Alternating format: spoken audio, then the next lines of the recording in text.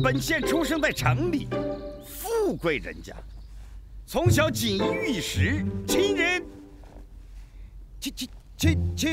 人早就亡故了。那这腰上有疾是怎么回事？是说大人腰上有疾吧？不可能，我从来就没觉得腰上有什么疾病。禀大人，有人击鼓告状，本县还有要事。空空师傅，今天就谈到这儿，好吧？哎，大人，大人，这个人是坏人吗？县太爷怎么可能是坏人？这也很难说。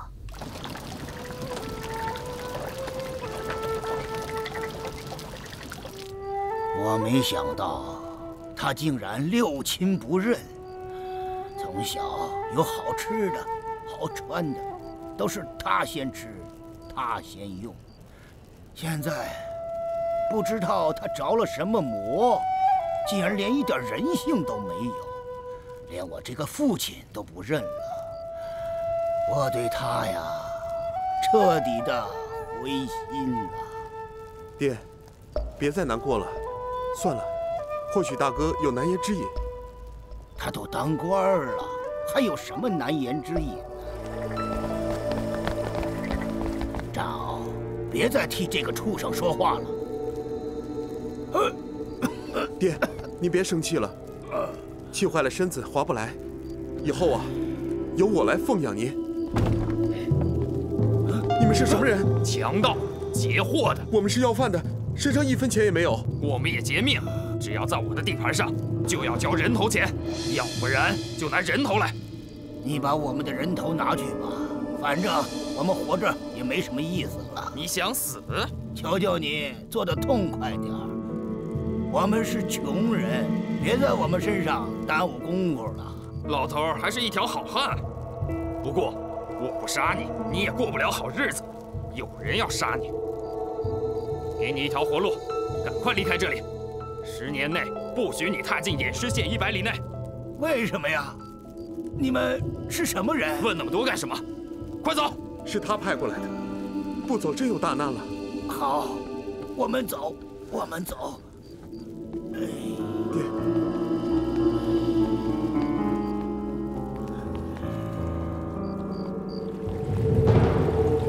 慢点。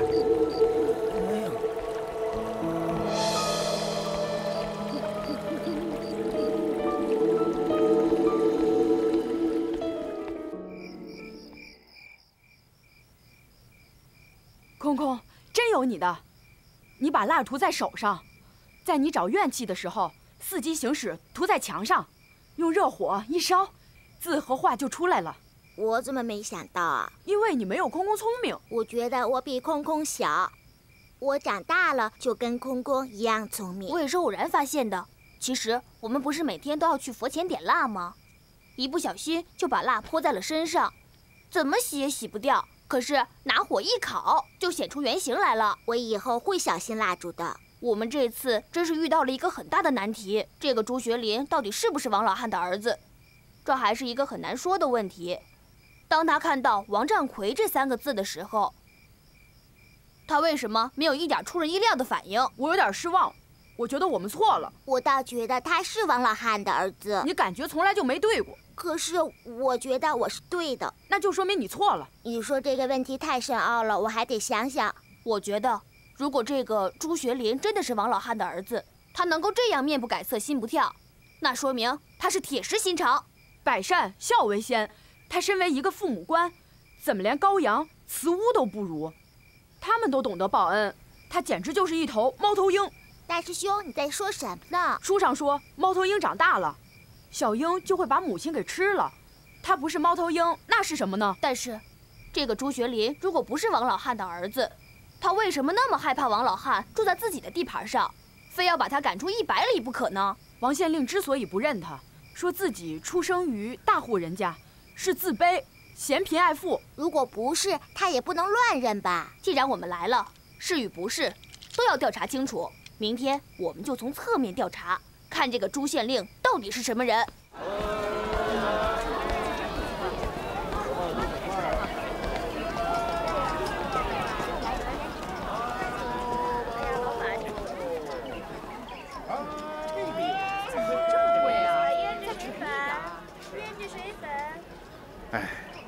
真是贪官呐，颠倒是非，草菅人命。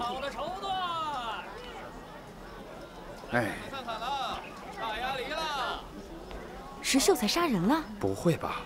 他那么老实的人，怎么会去杀人呢？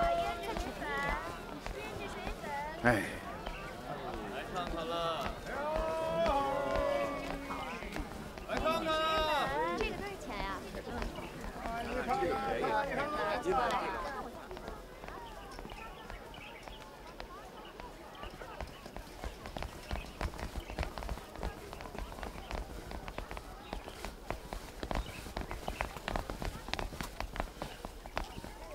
阿弥陀佛，小和尚，你们老跟着我干什么呀？我知道你不是一般人，就想请教你一点问题。你们3个小和尚也不是一般人呐。我们是法王寺的和尚。我知道。你怎么知道？我在县衙做文书啊。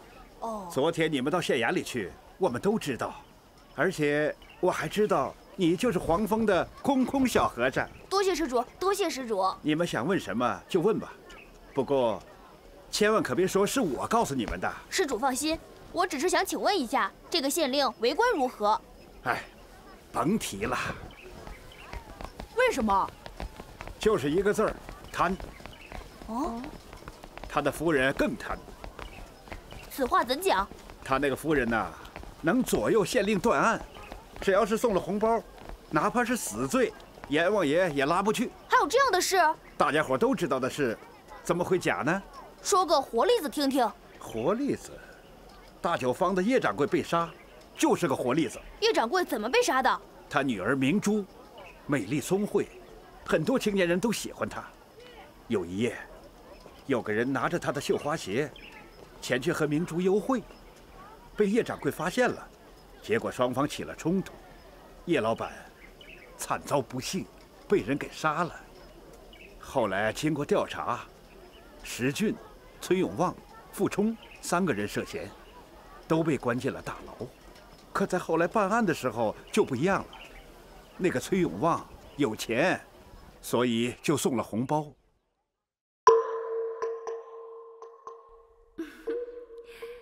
啊，乖乖，草民崔永旺知道县令夫人特别喜欢吃鱼，特地送条大鱼孝敬您。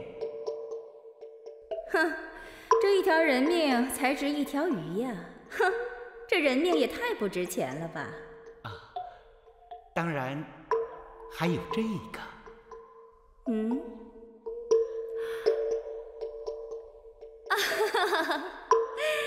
这堂官司啊，包你没事。谢谢县令夫人。另一个嫌疑犯傅冲，家境也不错，为了替自己脱罪，背地里也没少下功夫。夫人，小的家中没有别的，专程给您送了一个大南瓜。这是堂人命官司，就值一个南瓜，有没有搞错呀？夫人别急，这南瓜有瓤的。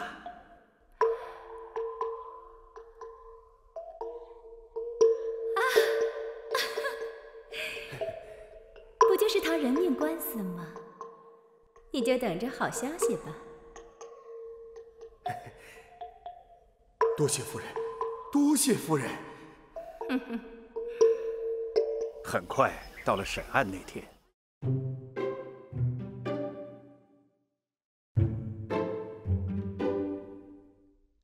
叶掌柜是何人所杀？还不从实招来！大人，学生没有杀人，学生是冤枉的，请大人明察秋毫啊！大人，大老爷，小的是个愚人呐。啊，愚人？大老爷，小的不是那个送礼的那个愚，小的是愚蠢的那个愚啊。哦，大老爷，草民是个傻瓜，全仗大老爷明镜高悬呐。哎，傻瓜？大老爷。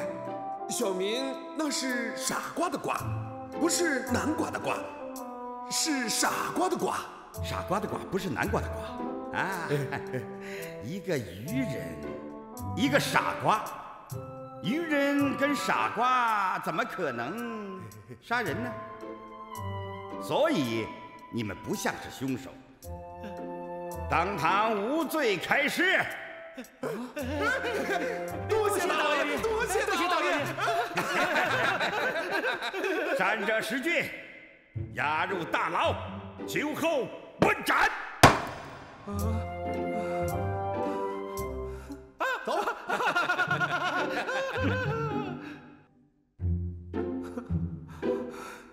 朱学林干的时间不长，他的夫人收受贿赂，刮了不少钱搭子，欺压百姓，真够可恶。所以大家伙给他取了个绰号，叫钱搭子夫人。钱搭子夫人这个绰号起得妙。施主，那个石秀才真的是凶手吗？石秀才为人老实，又守本分，他是个读书人，手无缚鸡之力，怎么可能是凶手呢？那他如何会涉案？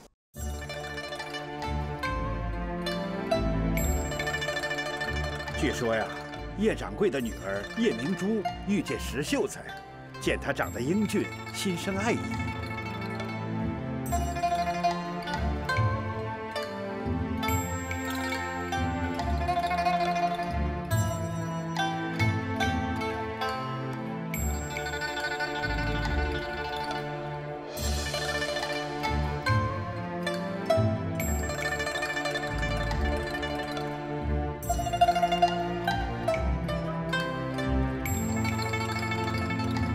明珠把这件事托付给了对门的柳氏。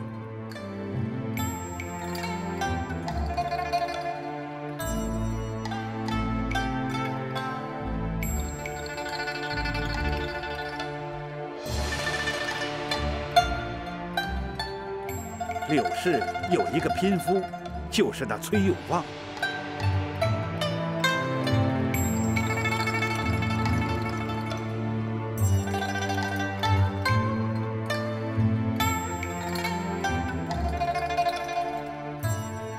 崔永旺知道这件事以后，垂涎叶明珠的美色，就假冒秀才之名，趁夜闯进她的房里。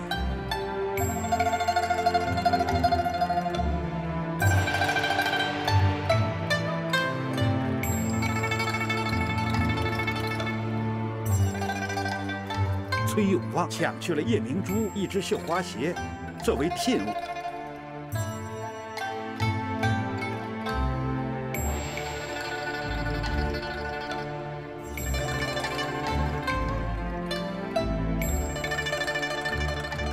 谁知这绣花鞋掉在了半途，不知被谁捡了去。后来出现在案发现场。那傅冲为何涉案？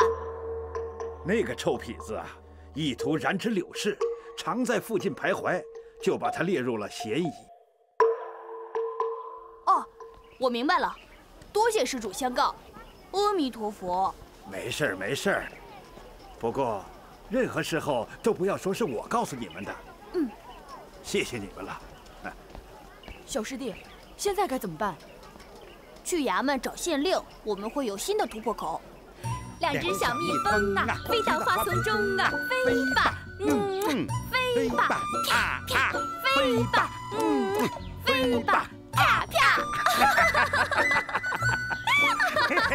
夫人，爱你的嘴巴子，简直是舒服极了。你少来拍我马屁！拍夫人的马屁，那是我三生有幸啊。我干爹说了，你别给我们惹麻烦就行，不求有功，但求无过。来，飞吧！大人，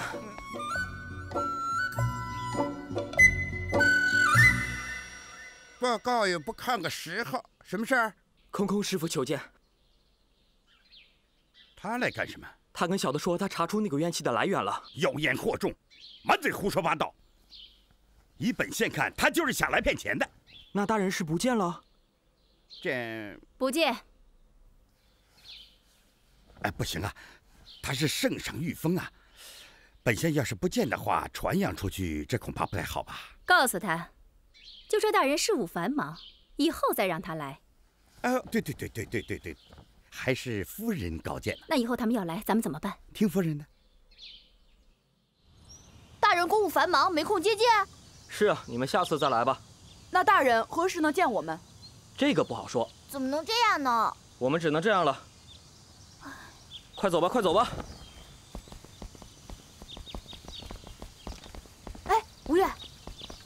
快来听我说，快来快来！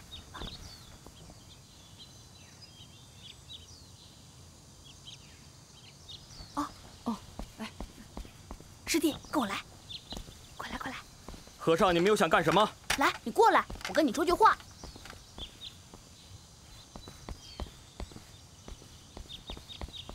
哎，站住站住！哎，和尚，和尚不要敲鼓！哎，师傅，话还没说完呢，怎么走啊？别走！不许敲鼓！哎，你站住！哎呦，施主，抓住他，抓住他！施主，放开我！叫和尚鼓给我，老实点，和尚，停下来，停下来！你怎么把鼓敲破了？这样的鼓也太不结实了，哪儿是给老百姓敲的，分明是做样子。好啊，空空师傅，我在法王寺等了2天看不到你，原来你在这儿。快说，你把那个罪犯藏到哪儿去了？施主，我们到县衙里见到县太爷一块儿说。好，我现在就带你去见县太爷。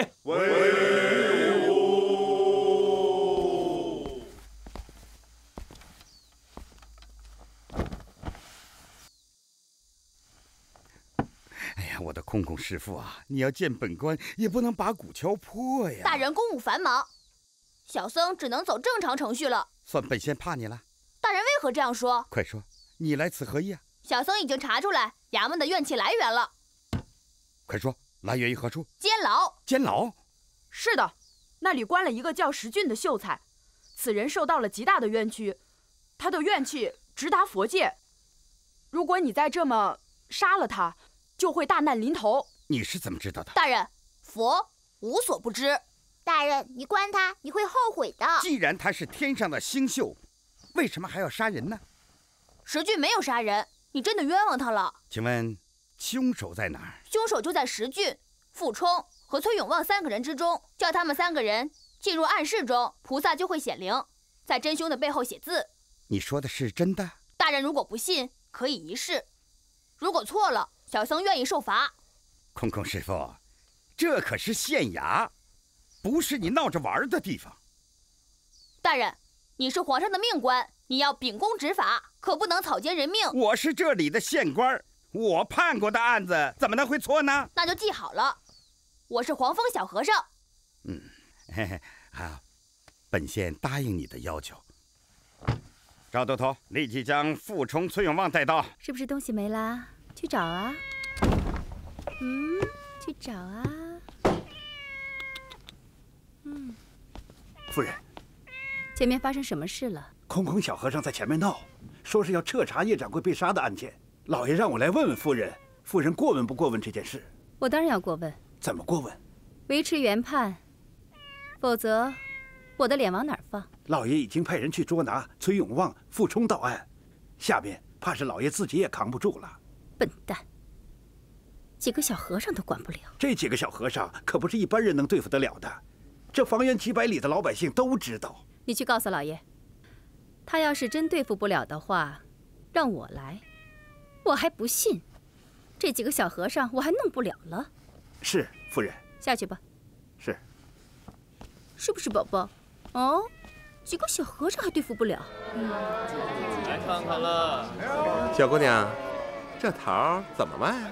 有1枚铜钱一个的，也有2枚铜钱一个的。就是不知道甜不甜呢？保证又脆又甜。那这是2文钱一个？不，这才是2文钱一个的。哦，我看看，我看看，原来这是2文钱一个的。干什么？小姑娘，知道我是什么人吗？我知道你是谁。干嘛？别玩了，你的案子又翻了。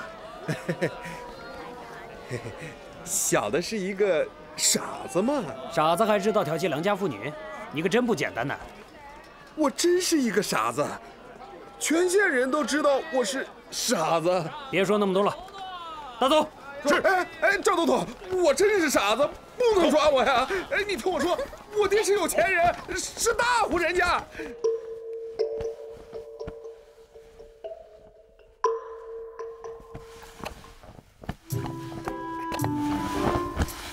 宝贝儿，我走了。死鬼，小心点儿。有劳娘子牵挂，为父的去了。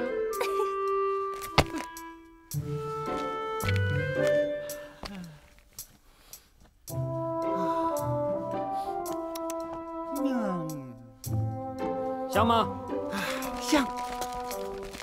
香极了。那就跟我走一趟吧。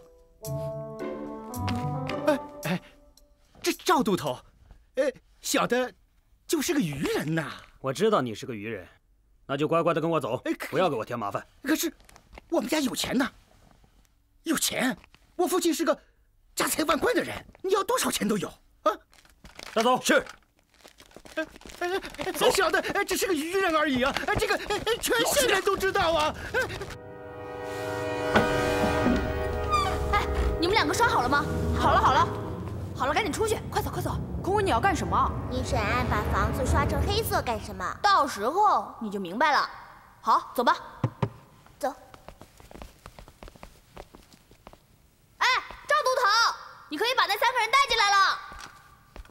你们3个一个一个进来，不要耍花样。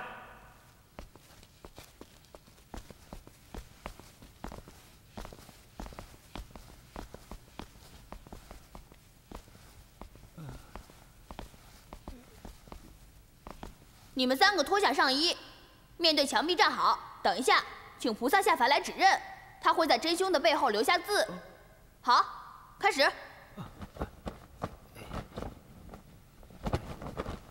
转过身去。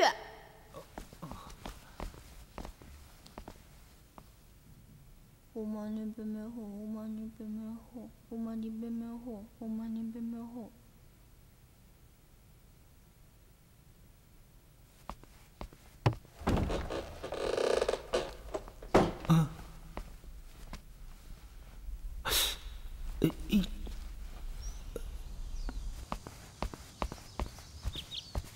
大人，请先休息片刻，1刻钟，真相必定大白。我就在这里陪你们一起看看菩萨是怎么降临的。多谢大人。赵都头，派人看好了，可别让嫌犯钻空子趁机逃脱了。卑职遵命。你们几个1个时辰1班，轮流把守在门外。是。菩萨保佑，菩萨保佑！我崔永旺可没干呐，千万可别写错人呐！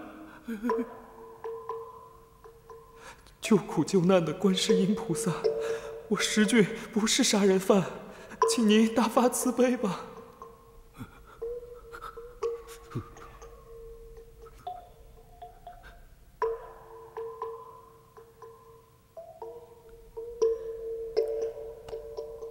菩萨保佑，菩萨保佑，菩萨保佑！不知道他们3个人受不受得了惊吓？会不会吓死人呢？吓死人要坐牢的。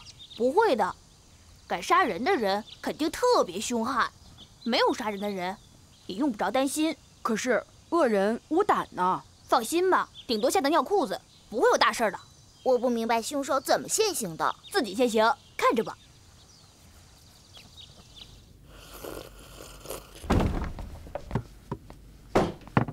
夫人，那边现在怎么样？他们在寻找凶手。老爷呢？在陪着呢。走，出去看看。夫人请。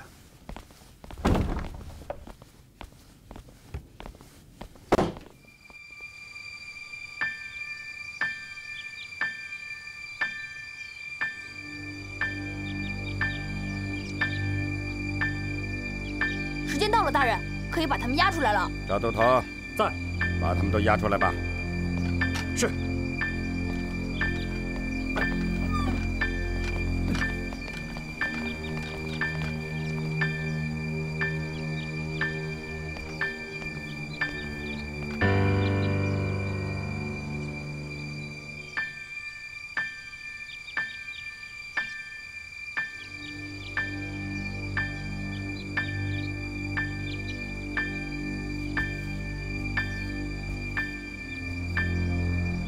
你转过身来。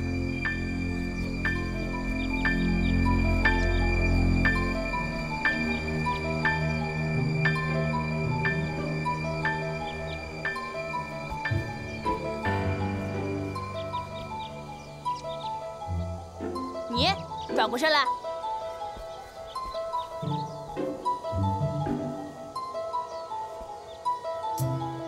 把他给我抓起来！大人，学生真的没有杀人，学生冤枉啊！本官早就知道你是凶手。学生真的没有杀人。哎，大人，谁说他犯罪了？你刚才不是说让他转身吗？大人搞错了。我怎么搞错了？我的意思是说，让他们一个一个转过身，我才能辨别是非。啊，好，让他转身，好吧？放开他！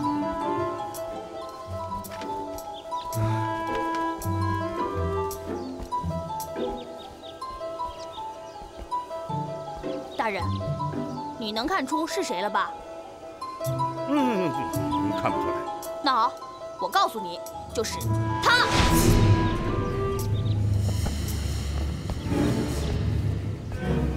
你把身子转过来。啊！赵都头，在，把他给我抓起来。是，你们两个上。你还想反抗？走，认罪吧你！把他带走。大人呐，我是傻瓜！大人呐，哎呦！空空师傅，此人平日非常憨厚，你是从哪里判断他就是凶手呢？大人，你应该看他的背了。他背上只有黑灰呀，菩萨并没有留下字啊。大人，你真的觉得菩萨是想请就请得来的吗？你越说这本官就越糊涂了。事前我让2位师兄在墙上刷了黑灰，并且告诉他们3个人，菩萨会在凶手的背后留字。真凶听了之后，难免会做贼心虚，所以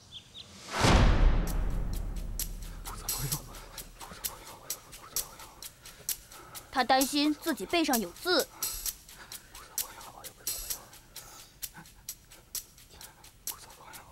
便想利用双手擦掉，无奈双手怎么也擦不到。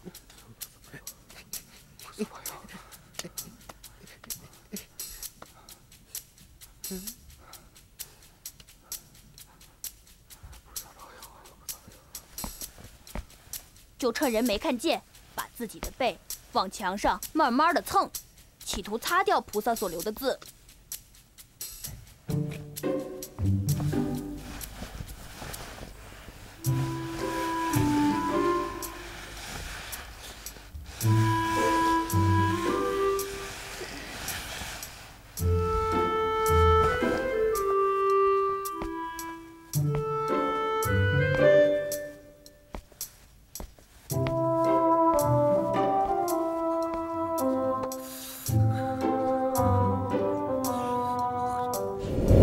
聪明反被聪明误，正好中了我的计谋。空空师傅，你真是有才呀，难怪当今万岁要加封你。圣上错爱而已，大人过奖了。阿弥陀佛。一点不错呀。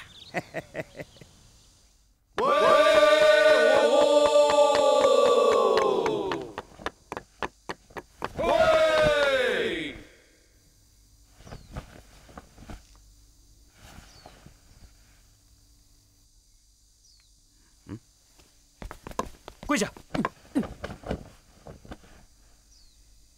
我从来没有下过跪，凭什么给你下跪啊？哼，傅冲，你还不从实招来？我招什么呀？我又没有杀人。你还敢狡辩？上刑！大人，你不能给我上刑啊！我怎么就不能给犯人上刑呢？难道我不是县太爷吗？不，小人不是这意思。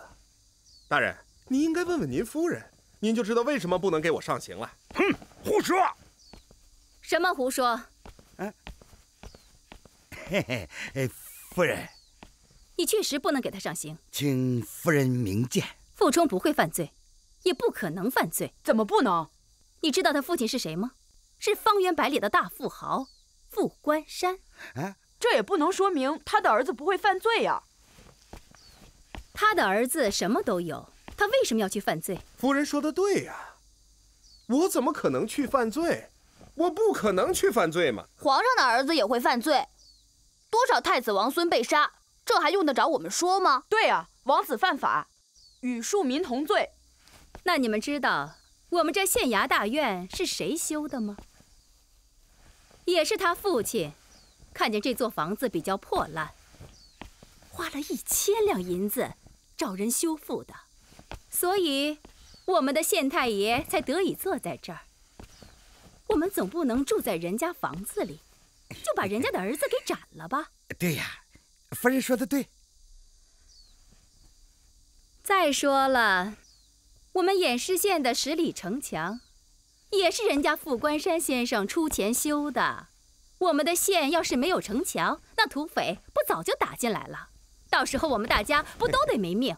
傅关山先生我们都知道是个大善人，但是这也不能说明他的儿子因此就不会犯法。那你说，你犯法了吗？没有。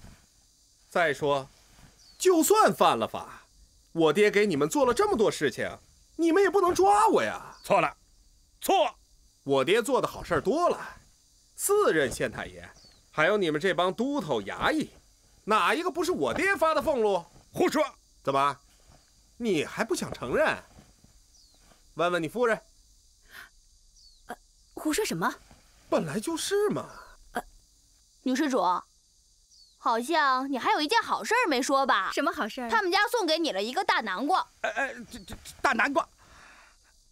南瓜？没有啊，真的没有？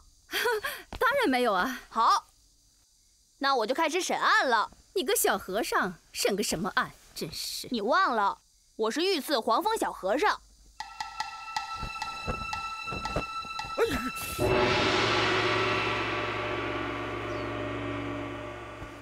皇上赐给我黄马褂，并给我披挂审案的资格。今天，我是第1次披挂审案。升堂！听见没有？升堂！你敢违抗圣命？升堂！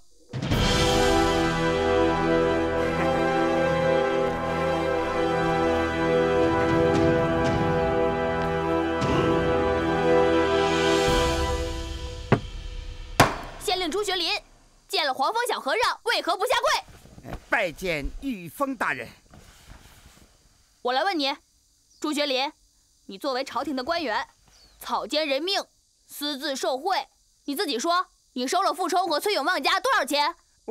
我要你如实回答。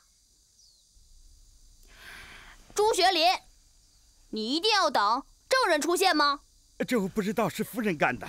你不管谁做的，都是你当县太爷带来的后果，你逃不了惩罚。那个，他们给我送个南瓜，我也不知道为什么。我想南瓜就是一道菜嘛，街坊邻居的送道菜，那也没什么呀。南瓜呢？吃了。南瓜里有什么东西？好像有点东西吧，我也不知道，厨师跟我说的。东西在哪儿？在我屋里啊。好大胆的桂花，你这叫贪赃枉法！来人，给我拖下去打50大板！大人，你还是打我吧。你要替他受罚吗？现在挨打了，回家我就不受罪了。你们2个都犯了王法，谁也逃不了干系。给我打，狠狠的打！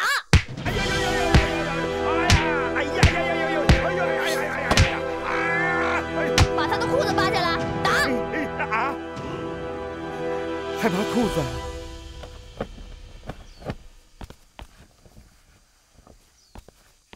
果然是王占奎，这个六亲不认的人，背后一定还有很多的秘密。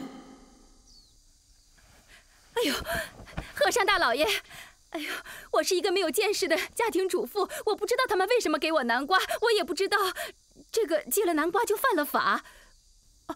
我把东西全都还给他们，你饶我一命吧。听说你还吃了一条鱼？鱼？对，我全赔，行吗？那把你要赔的东西都拿来吧。是。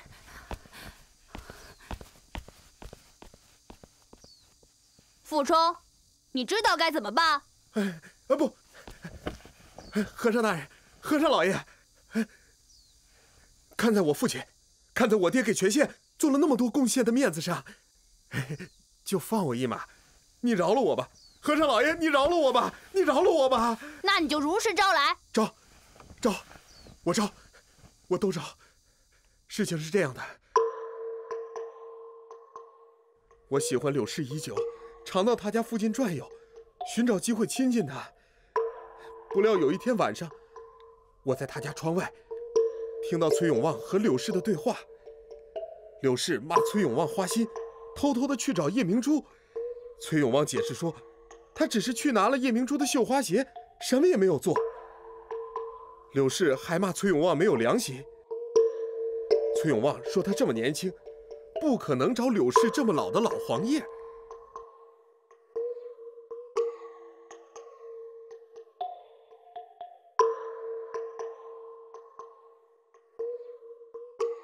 崔永旺，事情可是这样？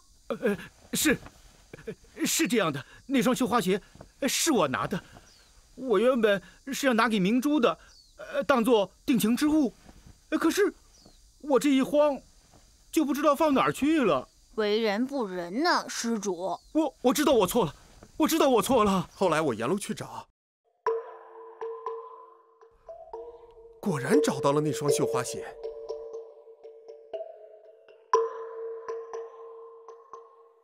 于是，我便心生邪念，想借此物想去一亲明珠小姐的芳泽。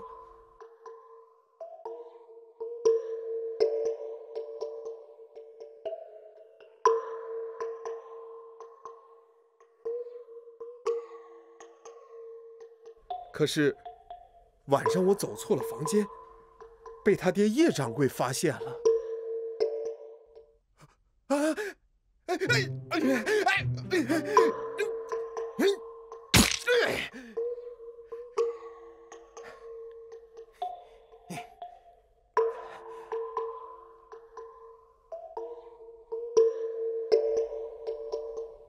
在慌张逃跑的时候，不小心把绣花鞋掉在现场。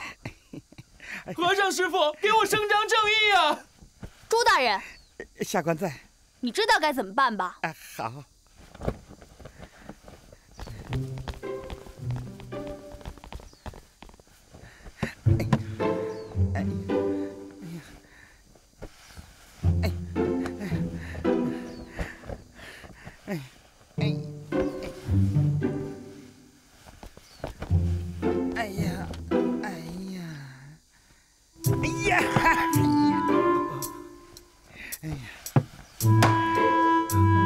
已经大白，杀人者偿命，服从的罪行重大，本官判你斩监后。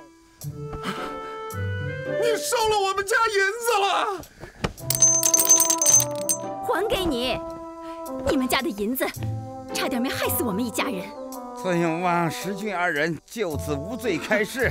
谢谢大老爷坑！谢谢大老爷坑！谢谢大老爷坑！谢谢大老爷坑！哎呀，把他拉出去！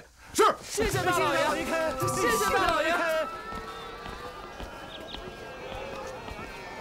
小师弟，干嘛嘟着嘴？我本来是想痛痛快快重落阳善，可是一点都不痛快。你没看见朱学林今天多狼狈，还不痛快？我觉得人们怎么这么复杂？其实只有2个人，贪和嗔，这是师傅说的。我还是想不明白。咱们何时回庙里？你想庙里了？我想师傅了。可是我们的事情还没有结束。空空师傅，空空师傅，啊，请慢走。这不是石秀才吗？您对我的再造之恩，正愁没有机会感谢您呢。得幸在此遇见了您。不用谢了，我只是抛砖引玉。当你有能力的时候，别忘了帮助别人，那就好了。您的胸怀真令人佩服，以后能用到石俊的地方，你们尽管说。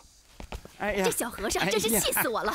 这用的是什么东西啊？啊，让我们的脸面全丢光了。这以后在这儿，我们还怎么做官呢？哎，你别说了，没告发我已经不错了。这要告到府里去，我肯定会坐大牢的。凭什么呀？哎，这现在当官的哪一个不贪呢？哎呀，这皇上不给大家发薪，就是让我们自己想办法嘛。哎，你听说过了没有？3年青知县，万两雪花银。哎，我告诉你啊，最近一段时间你可千万别再收钱了，一定要小心为妙。为什么不收钱了？啊，我花了这么多钱买了这个官，就是为了用它来赚钱。这是生意，这一天不开张，我得损失多少啊？哎，反正你必须得听我的，一旦有个闪失，咱们将前功尽弃。那好吧，以后再抓紧赚钱吧。哎，我就这一次听你的啊！哎呀，我的屁股啊！他们到哪里去了？不会悄悄走吧？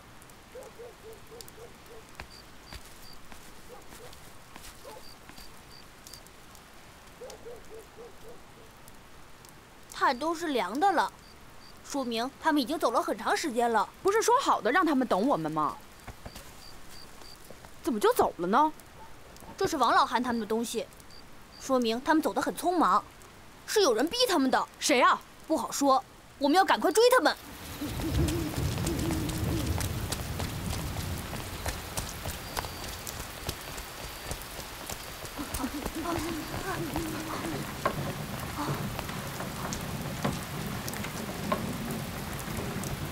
走。施主，你有没有看到2个人？是一个老头和一个小伙子吗？对，好像死了。怎么死了？不知道哪里来的，也不知道去哪里，反正浑身是血，一点动静都没了。快！王战鳌，王老汉，王战鳌，你在哪里啊？王战鳌，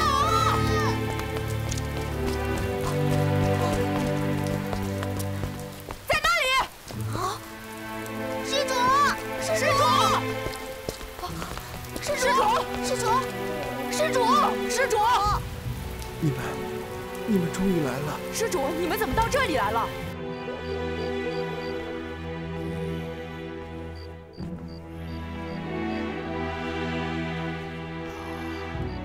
谢谢师傅。慢点喝。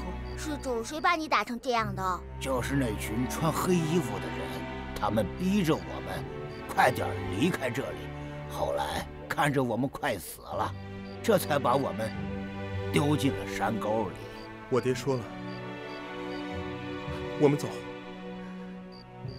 不管他朱学林是何人，都和我们没有关系了。我们离开这里，过我们安静的生活。我敢肯定，您的儿子就是那个王占奎。我就知道是他，就是剥了他3层皮，我也能够认出他的骨头来。他承认了吗？那倒没有，我让衙役们打他的时候，看见了他腰上那块巴掌大的印记。我不是非得让他认我这个爹，而是想看看我儿子这颗心到底黑成什么样子了。施主，您放心，我们肯定能为您挽回他。当年我把所有的好东西都留给了他，真没想到今天会遭致如此的下场啊！我现在终于明白，空空为什么又把县令那个位子交给朱学林了。为什么？他害怕老人失去儿子。我们僧人就是劝人向善的，给每个人机会。施主，我们有办法可以帮你劝化他。只要他肯回头啊，搭上我这条老命，我都愿意呀。好的，那您就跟我去一趟偃师县吧。恩公还有何事？别恩公恩公的叫，把我都叫老了。对了，我有件事要麻烦你。您吩咐。过来。3天。王员外，我一直想请你，可是你呢，却一直不给我这个面子。哎，哪里，县太爷太忙，不敢打扰啊。听说你对我建花园这个提议有一些非议。哎，不敢。我认为借鸡下蛋会是这种情况。借鸡下蛋？借什么鸡？下什么蛋？我们县是个穷县，家里有钱的人也没有几家，就那么几家，家底儿也很薄，一下子拿出1万两银子，恐怕要倾家荡产了。今后要干点什么事情，就没什么办法了。如果从外面请来一个有钱的人，在我们这个地方把这个园林建起来，我认为这不就是借鸡下蛋，挖池养鱼吗？我看你是不想出这个钱儿吧？哎，我是好心好意。临县来了一个大富豪，他准备到大法王寺去还愿。他是我的好朋友，我可以把他介绍给你。好，太好了，我就愿意结交一些像我一样有地位的人。夫人，奴婢上街时听到一则新奇的消息。什么消息啊？明天有个大富豪可能要经过咱们这儿，听说他很有钱，连皇帝都向他借钱。他还要上法王寺去还愿。大富豪？他叫什么名字啊？这奴婢就不清楚了。赶快去呀，去打听清楚了再回来。是。哎呀，老爷，对不起，对不起，老爷。你眨眼睛干什么的？哎呀！好了好了，老爷快过来吧。小菊还有事呢，不就是撞了你一下吗？来，要不你也撞我一下，快来嘛！哎呀，我怎么舍得撞夫人呢？哎呀呀，哎，夫人，这小菊急匆匆的干什么去了？对了，我要跟你说件事儿。明天咱们县里要路过一个大富翁，你要想办法认识他。这对咱们的生意非常有帮助。正有此事，我正急着回来向夫人禀报呢。抓住他，千万不能漏了这个大财。放心吧，夫人，我一定死死地抓住他。来，赏你个葡萄。甜不甜？甜不甜？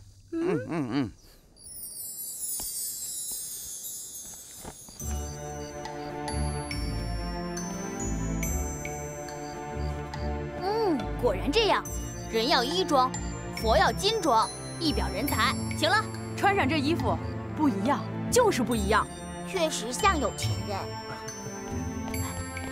来，施主，朝我这边跑过来。怎么过去？用你的腿呀！不要这样，这哪像个有钱人？我本来就没钱嘛。我知道你没钱，可你现在穿了这身衣服，没钱也要装成有钱人。有钱人走起路来有一个特点，特别自信，抬头挺胸，撒开步走。再走一遍。好。你就不能聪明一点吗？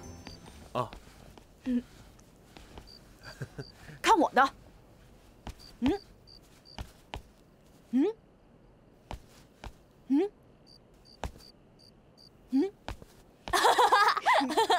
你们都笑什么呢？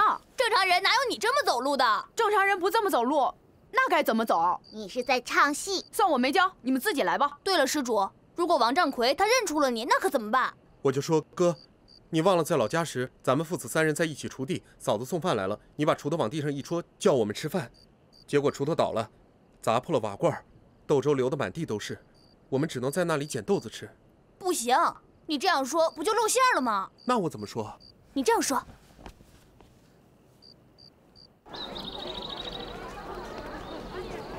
怎么还没到？是啊，都快正午了，老爷会不会搞错呀？应该不会吧？你看，这个有点像。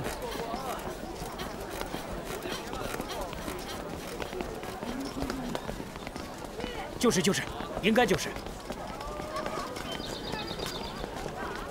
敢问是上法王寺还愿的吗？外面拦轿何人呢？我们县太爷仰慕已久，有心结识，特遣赵某在此恭候，恳请阁下赏光，前往县衙一叙。蒙大人一番美意，在下恭敬不如从命。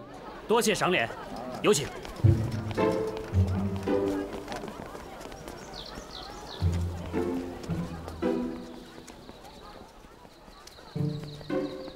太好了，成功一半了。小师弟，你别高兴得太早，才刚刚开始而已。大师兄，难道你没听说过好的开始是成功的一半吗？话说得很好，但是他胆子太小了，我怕过不了多久他就会败下阵来。我看也不太乐观。哎，来啦！哎呀，有朋自远方来，不亦乐乎？本官已经备好香茗，请阁下入内小憩。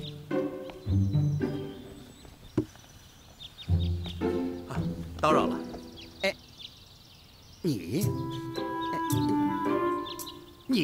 我是洛阳大富豪王占鳌。我怎么看你这么面熟啊？因为我是大富豪，见我的人都这么说。哎，里面已经备好酒菜，为你接风洗尘。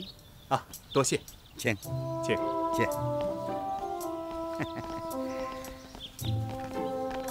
这谁呀？这么眼熟呢？就是，我想想。哎，我这个酒啊，特别的好，您可一定要多喝一点啊！你瞧瞧，你们远道而来，辛苦了。来，我再给您满上。怎么是他？我也不知道啊。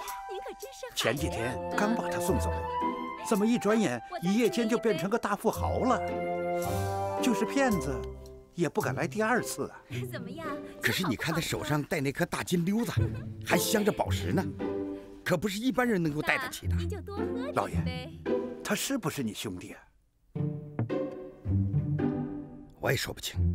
我明白了，他肯定是你兄弟。上次来，他是故意装成穷光蛋来试探你的。有这可能。这么个兄弟，你一定要认呐！这么有钱，关键怕他不认我呀。来，再来一杯。怎么样？我这个酒香不香啊？香。那就多喝几杯。夫人，给兄弟倒上酒。我要跟我这兄弟多喝几杯，今天喝个一醉方休。是老爷。我一看见你呀，我就想起了我一位弟弟。你有个弟弟，跟你长得很像。我也有个哥哥，和你长得很像。是吗？我和弟弟有很多年没有见面了。你弟弟是干什么的？听说是个大富豪。我听说我有个哥哥也在做县官。啊！我弟弟也叫王占鳌啊。可惜你不是我哥哥，他叫王占魁啊！怎么这么巧呢？我就叫王占魁呀。你不是叫朱学林吗？我现在叫朱学林，我过去的名字叫王占魁。哎呀，他咋这么巧呢？怎么这么寸呢？我13多年的弟弟让我给找着了。哎呀，弟弟呀，弟弟，果真是你吗？啊，果真是你吗？难道说你就是我们家老二吗？可不是嘛，大哥。那年你手使勾连枪，杀了草兵无数，攻陷瓦罐城，可惜跑了周将军，却拿住了窦元帅。哎呀，我可找着你了！哎呀，别难过，哥哥，别难过。哎呀，别哭了，哥哥。哎呀，弟弟呀！看不出来，斯斯文文的县令，竟然还功勋彪炳，打过土匪呀！真是人不可貌相，海水不可斗量啊！哎呀，兄弟呀，这么多年你去哪儿了？吓得兄弟好心疼啊！我的好兄弟呀！来，大哥，好兄弟，来，赶紧喝一杯，好好喝一杯啊！快，真不容易，兄弟，你怎么能给我倒酒呢？我得给你倒酒。来，兄弟啊！哎，真不容易啊，兄弟，来喝酒，大哥，喝酒，真不容易啊！喝酒嘛，哎呀，不行！哎呀，有多少年了，可想你呀，想你呀！来，弟弟吃肉。这么多年，哎呀，这么多年，你到哪儿去了？哎，来，喝！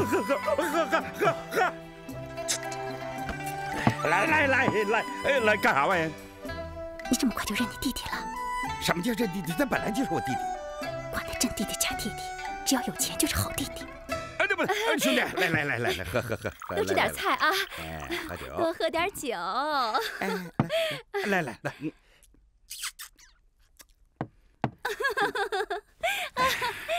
二弟啊，你是怎么发达的？为什么如此之快？不可思议呀！大哥，你是想听真话还是想听假话？那还用说吗？当然是真话了。有一天，我上山去砍柴，意外我看见一面小唐罗。一群猴子围着它，嗷嗷直叫，天上就掉下来好多果子，猴子们就吃得饱饱的。哎，我就奇怪，我跟着这群猴子，趁他们不注意，就偷回了这个小唐罗。只要念咒敲响它，想要什么就有什么。小唐罗？嗯，那不是天下奇宝？你说的这是假话吧？真的？这怎么可能呢？只有在农村那些老头儿给孙子讲故事的时候，才能编出这种瞎话来。现实生活中，这怎么可能能有这种事儿？我真没骗你，大哥。要不然，兄弟我能发达的这么快吗？既然你发了大财，那为什么还来找我呀？我们，可怜天下父母心，爹是怕你在外面受苦，所以让你回去跟我们一起享福。好了，弟弟，你就在这好好的多住些日子，随后我就把老父亲接到这儿来，好不好？好，哥哥，来，干了，来啊，干。吃菜。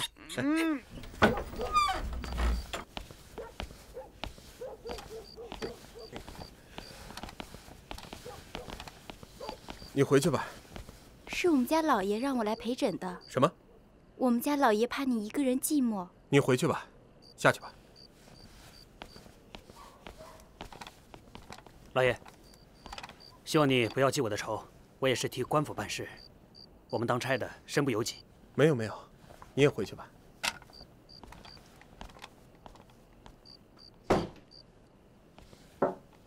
谁呀？是我。空空师傅。施主，你今天喝多了。我也没办法，只想快点结束。可是那个桂花拼命敬酒。好了，我们第一步已经实现了，现在第二步是要让他认你父亲。谢谢空空师傅。那我们该怎么办？不要多问了，只管记住，明天装病就行。我做梦都没有想到你有这么好的一个兄弟呀！我早就说过，我是大户人家。今天我们说的话，你都听见了？这个不重要。那么什么才重要？你们的兄弟情重要啊！把他留在咱们这儿多住2天，你们兄弟俩好好叙叙旧，怎么样啊？不太好吧？怎么不好？你敢不听我的？你那个，你也不要逼我啊！哼！朱学林，你之所以有今天，是我花姐姐用银子一点一点堆起来的。咱们俩现在可是一条绳上的蚂蚱，你离开我什么都做不成。听我的，快把他们2个接过来。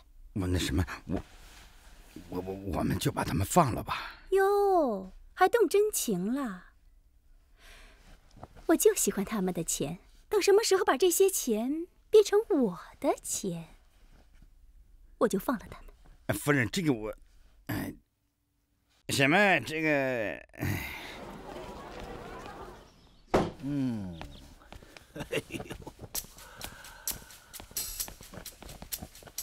哎呦，老朽这一辈子也没穿过这么漂亮的衣服啊！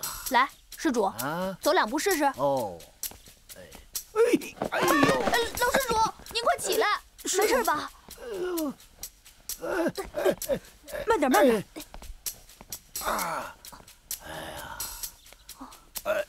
哎呦，我穿这身衣服啊，没事吧？连道都不会走了。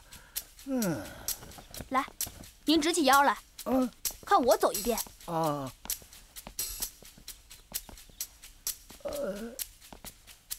直起来。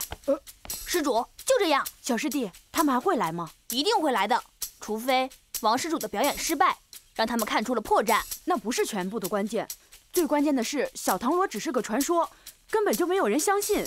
除非他是小孩子。你错了。我怎么又错了？你忘了一个关键所在。什么关键？一个真正贪心的人，他不会放过任何发财的机会。小唐罗这件事儿本来就是个传说，我弟弟也就那么一说，你可倒好，还真信了。我原来就听说过这个传说，他万一要是真的呢？老爷，客人今天病了，起不了床。怎么回事？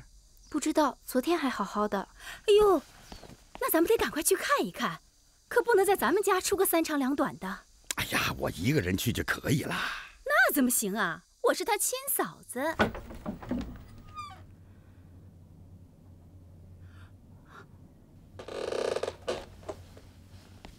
弟弟，弟弟，弟弟啊，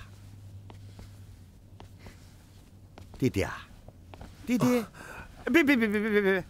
哥哥，我浑身没劲儿，去把我的随从都叫来，不要在这儿给你添麻烦。添什么麻烦？你是我弟弟，我是你哥，照顾你我是应该的呀。就是，我们马上去给你找医生。不用了，我必须起来。今天爹过来，我要去接他。别！你躺好，躺好。父亲要到了，哎，我去接啊！哎呀，父亲要到了啊！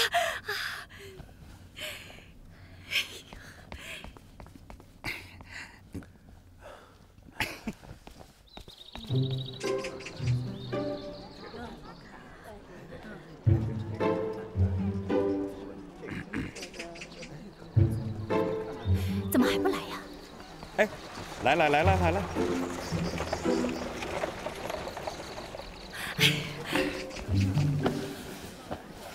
孩儿王占奎迎接父亲。老太爷说了，到驻地再说。孩儿给安排在县衙内室内，这是全偃师县最好的房子。老太爷说了，前面带路。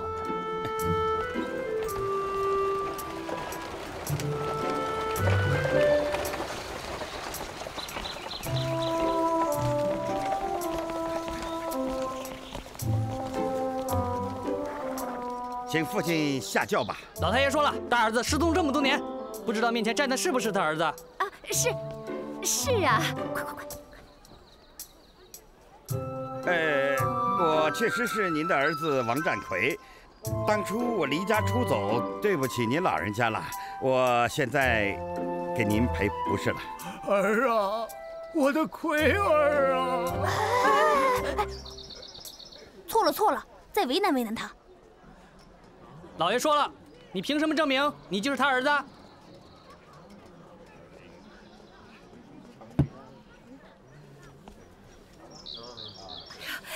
老爷，我是您的儿媳妇桂花。为了表示我们对您的孝心，您就踏着儿媳的背下来吧。还是踏着儿子的背下来吧。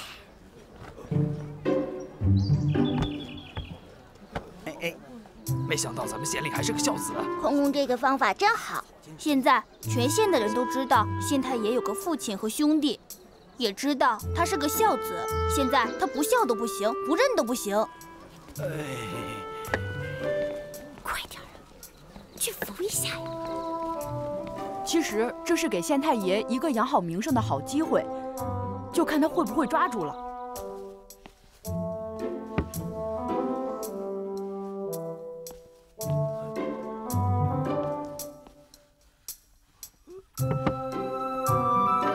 爹，赶紧吃菜吧。爹，你为什么哭了？爹是激动的。二爹，你病好了吗？一看见爹，我的病就都好了。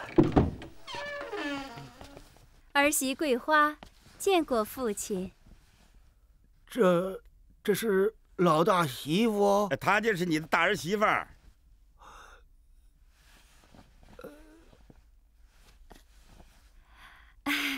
父亲，您看什么呢？我怎么看你不像个正经人家？哟，爹，您这是怎么说话呢嘛？爹，他是知道你老人家今天要来，专门来迎接你的。你们官府里接待客人就是这样的打扮？爹，快吃饭吧啊！坐吧。谢。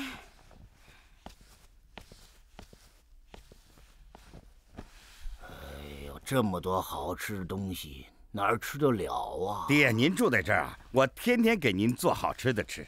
我怕噎死。听说县衙里天天摆宴席，全县的人都知道县太爷是一个孝子。他为他的父亲接风，吃好的，喝好的，我们几个却在这里天天的化缘，真是太不公平了。那你说，宴会上有几样你能吃的？不是吃东西，那是什么？说不清，反正也有点六根不净。我一心向佛，哪来的不净？他们留在县衙里已经有6天了，按照推算，应该会出一些事。什么事？一点小麻烦，我们要赶紧救他们。爹啊，我在这里吃的都不想吃了，一到吃饭的时候就感到反胃。你哥哥还不错，看来还挺有孝心的。才不是呢，爹，他是因为相信我们成了大富豪，所以他才会这样对待我们。我们要是穷光蛋，他能理我们吗？也许是你哥悔悟了。我没看出他有什么悔悟的样子，肯定还别有所图。不要把人看得那么坏嘛。问题是那个女人，她肯定是个坏人。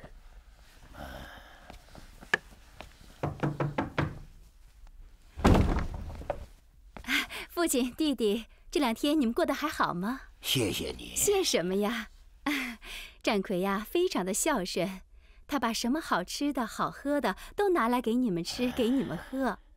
就是他也不管家里有没有，总之他是要孝敬您的。他是个好孩子，我以前可能是误会他了。就是嘛，弟弟呀。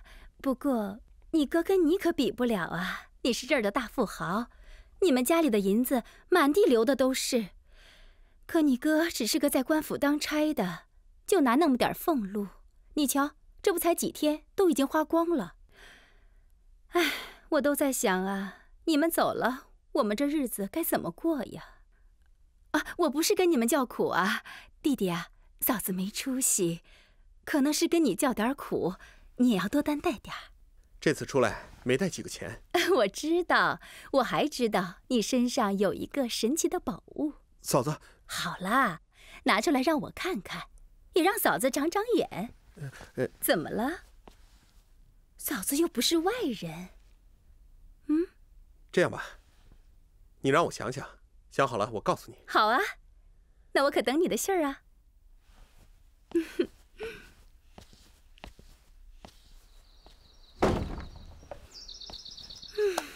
老姐，我什么样的男人没见过？哼，就这愣头小子还想跟我斗？哼，嫩了点儿吧。敖儿，我怎么看这个女人不像个正经女人呢？我早防着她呢。怎么这几个和尚不打照面了呢？下面该怎么办？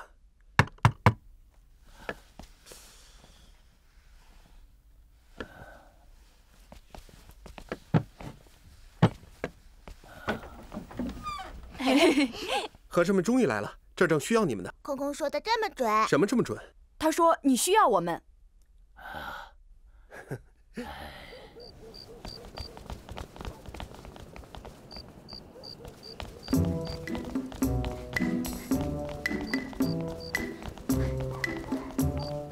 就这儿吧。无悔师弟，你爬树上去。好。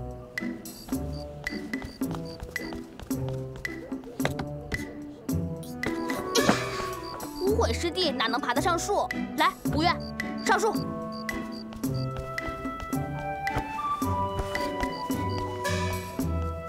今天晚上可有好戏看了。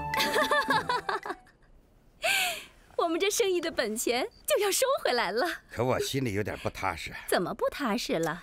你看啊，咱们现在这官啊做到县太爷了，你说这官大吧，他也不大；这官小，他也不小。这一辈子也够吃够喝了，别再想歪门邪道的事儿了。笨蛋，你这官是花钱买来的，你万一哪天露了馅儿，你不是前功尽弃，什么都没了吗？还不赶紧趁现在这个机会捞一把走人！老爷、老太爷，请你们过去。怎么了？说是要夫人和老爷看一样东西。我们成功的机会到了。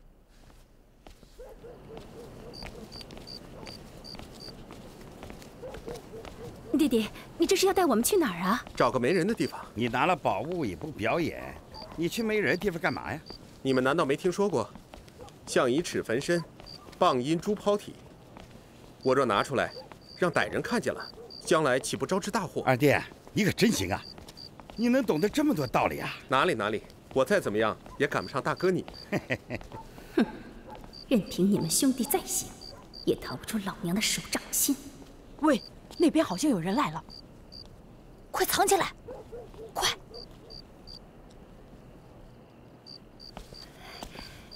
大兄弟，还要走多远？到了没有啊？到了，前面就是。就在这儿。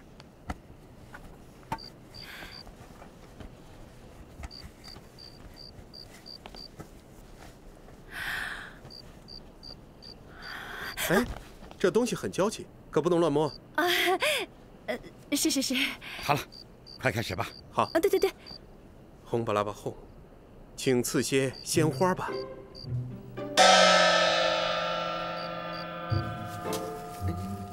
哎呀，这怎么可能呢？哎呀，官人，这真的是花啊！怎么样，我没说错吧？弟弟，你真能干。你能不能再来点别的？好啊。轰巴拉巴轰，请赐些花生吧。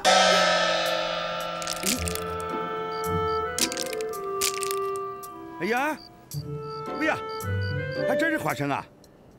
哎，真是花生。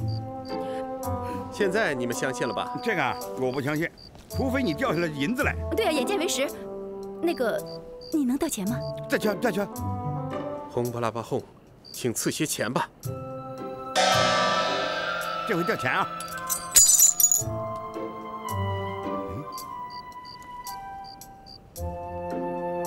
哎呀，这真是钱呐！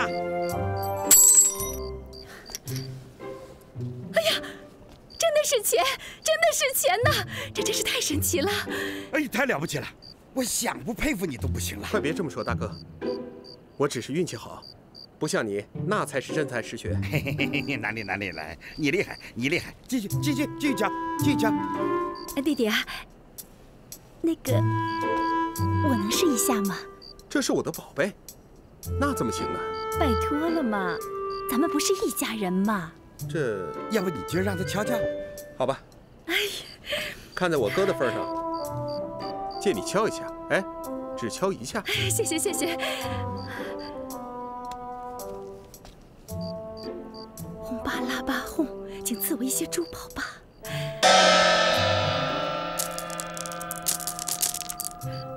哎，怎么是些石头啊？怎么回事？大嫂，你口诀念错了，所以才掉下了小石子儿。你不是就这么念的吗？我念的是轰巴拉巴轰，你念的是轰巴拉巴后。轰巴拉巴轰，轰巴拉巴轰。行了，别试了。哎，弟弟，你让我再试一次吧。别试了，大嫂，就一次。可是兄弟，你嫂子从来是不求人的，现在既然开口了，你好意思不答应她吗？好吧，最后一次。谢谢。轰巴拉巴轰，请赐我珠宝吧。哎，嫂子，手！哎呀，这什么玩意儿？蛇！蝎子！别跑，等我！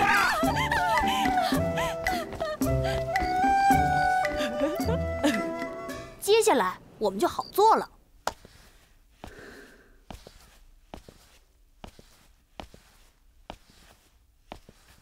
你都走了这么半天了，还走啥呀？你赶紧上船安寝吧。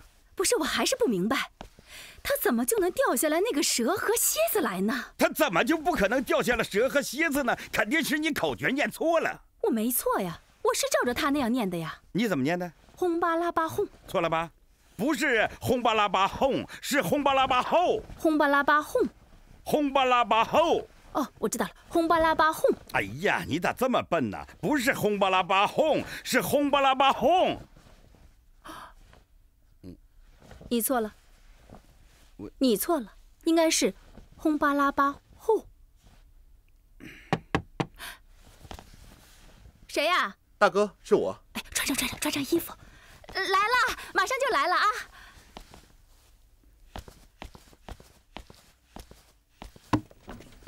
呀，大哥，没有打扰你睡觉吧？没有。来，请进。父亲还好吧？父亲还好，他让我告诉你，他想今天离开这里，到法王寺进过香之后就回南阳去。为啥？难道父亲不喜欢这里？父亲一定要走。好，你先回去，我马上就过去。好的。哎，好。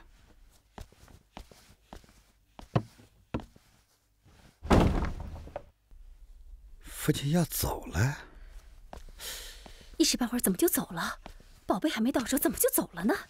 不行，我得想想办法。哎呀，你在嘀咕什么呢？一个人念叨的。哦，我是说呀，咱们不能就这么放他们走啊。那你还要想怎么样？老头子要走，表示心里有气，你非要让我去挨顿打？哎，要是能把他留住，这又何尝不可能吗？你怎么了？我真不知道你现在居心何在呀！哎，你这人怎么好坏不分呢？我叫你行孝道也有错啊！什么时候你发起慈悲来了？可拉倒吧你！别给我整这些假慈悲！你，我怎么的？怎么的？怎么的？好，我不跟你吵，赶快想办法，怎么办呢？一定是父亲想起以前我对他不好，所以生气了。这人一生气呀，说不定他……哎，这就好办了。负荆去请罪，先安慰安慰老人家，让他消消气，下面的事情就好办了。什么意思你啊？你非要让我去挨这个揍，是不是？这舍了才能得呀！哎呀，去！相公，啊，爹呀！爹呀！哎呀，爹进不来了。这顺着不就进去了吗？哎呀，怎么这么笨呢？哎，爹呀，爹，大哥来负荆请罪了。还要来请罪来了，我知道错了。这是真的，我不是在做梦吧？爹呀，战魁已经知错了，您大人不计小人过，就原谅他吧。你这个孽子！爹，你要打就打我，他是个有头有脸的人物，我替他受着。你又没有犯错，我为什么要打你呀？只要你能消气，我愿意带他受过。您要怎么打都行。让开，否则我可真打你了。你打吧。你这不是为难爹吗？阿弥陀佛。空空师傅，苦海无边，回头是岸。令郎既知悔改，您就原谅他吧，就给他一次机会吧，也给自己一个机会。看在3位师傅的份上，我就饶了你这一次。还不快谢3位师傅！谢谢3位师傅。水有源头，树有根，做人不能忘本，否则连骑着不走、打着道走的畜生都不如啊！孩儿知道了，会记住爹的训示的。爹呀，我也总是这么劝他，可是战魁他不长记性。爹，您大人有大量，不与他计较，否则战魁会后悔一辈子的。而且我也不会原谅他。哎，对，老施主，你们一家和好如初，可以共享天伦之乐了。是啊，享受天伦之乐的家庭生活。嫂子不嫌弃我们了？弟弟，瞧你说的，我又不是你大哥，只要你们愿意，想住多久就住多久。爹，那太好了，咱们一家人又可以在一起了。爹，您就不走了？好，那我就不走了。恭喜施主。奇怪，这群小和尚是什么时候过来的？我怎么知道？到底是怎么回事？那怎么办？你笨吧，先把那个宝贝小唐罗弄到手啊！哦，对。哼。多吃点啊！好。哎呀，这菜太多了，别让厨房再做了。没关系，这是桂花的一点孝心，菜多才够诚意。你们多动筷子啊，多吃点。这不是浪费吗？再说桌子上也摆不下呀。摆不下没关系啊，咱们可以叠起来呀。啊，大哥，这么多菜，请嫂子一起来吃吧。别管他啊，爹，来，来，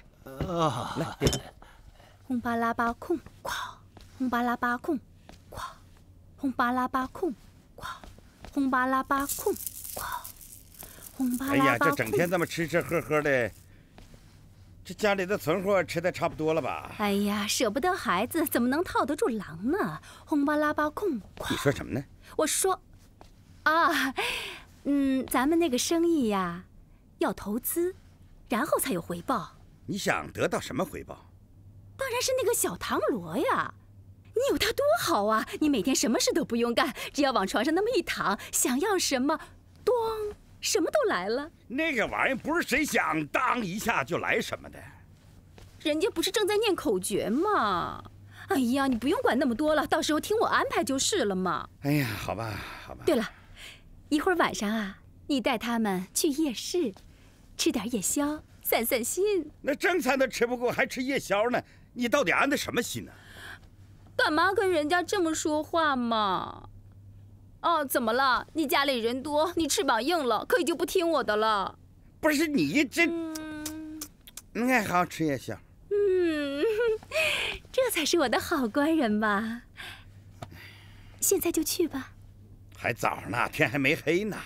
早点准备嘛，去吧去吧。哎呀。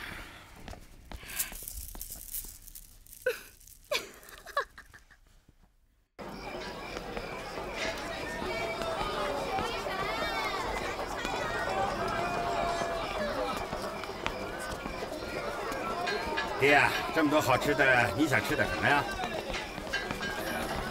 晚上吃那么丰盛，肚子还饱饱的啊，哪还吃得下呀？既然都来了，多少尝一点也不虚此行啊。是啊，爹，大哥可是一番孝心啊。为父的知道，可是上了年纪的人呐，可比不上你们年轻人。我真的吃不下，勉强吃了只会不舒服。二弟呢？哎，大哥，你看。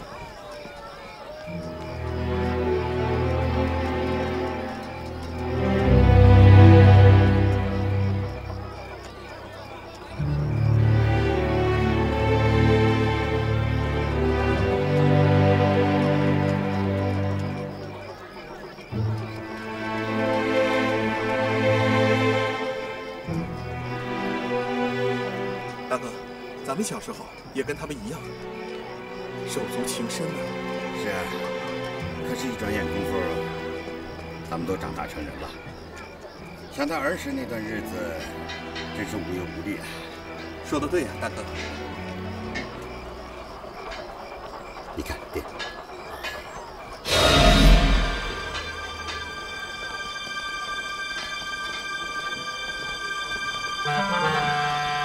都混！误判我的罪，今天你要还我公道！小伙子，你可别乱来啊！殴打朝廷命官是要判重罪的。在你判我罪之前，我要先判了你的罪！呀！不许你打我哥！打的就是你哥！你家没一个好东西！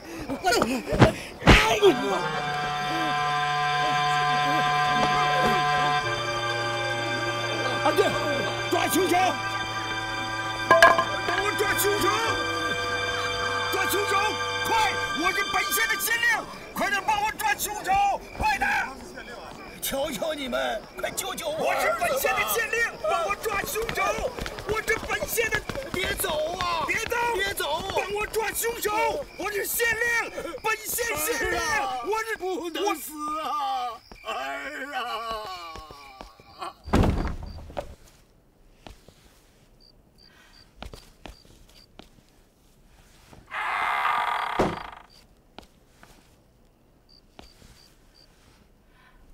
会藏在哪儿呢？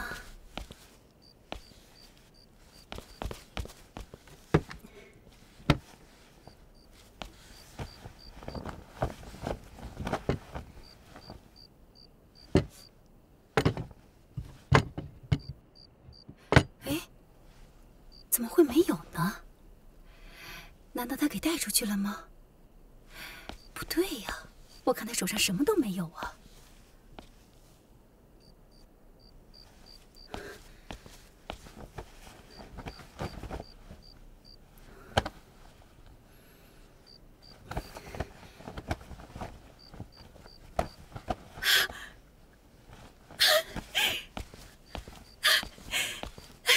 好了，我终于找到他了！我要发大财了！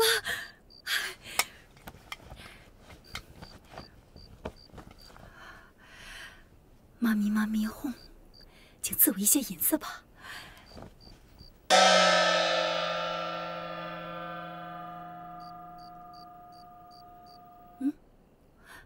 怎么会没有呢？我的口诀错了？不对，要是口诀错了，也会掉一些东西的呀。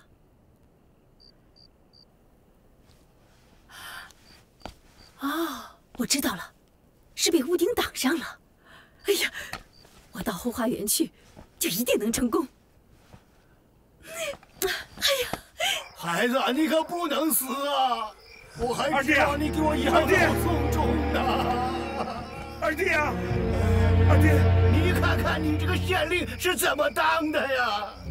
老百姓见了你都躲着你，老百姓都不帮你呀。爹，你就别说了。大哥，我没事。二弟，你实在是太傻了你。二弟，二弟，二弟，儿子，你可不能死啊！哎呀，我还指着你养老送终呢。二弟，你放心，我一定要抓到那凶手，替你报仇雪恨。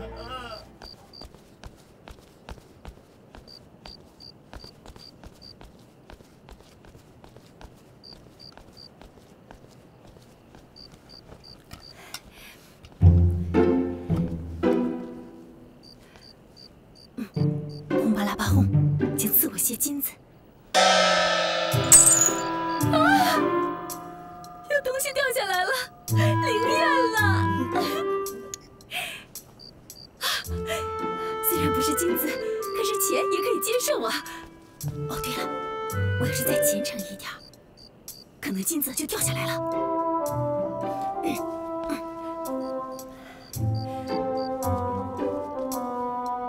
轰巴拉巴轰，请赐我金子。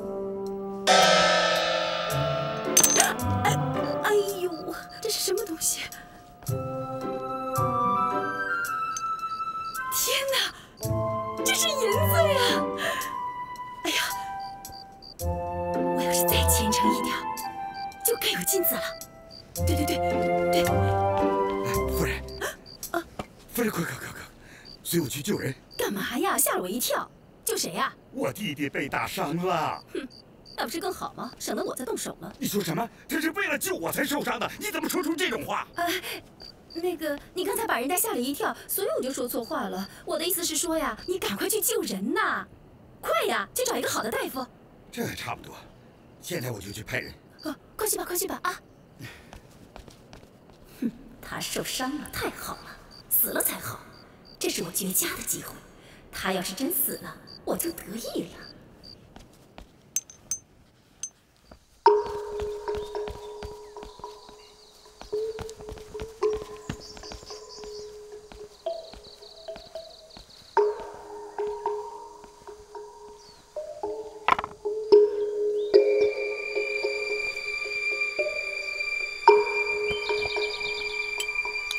佛祖，他在汤里下了什么东西？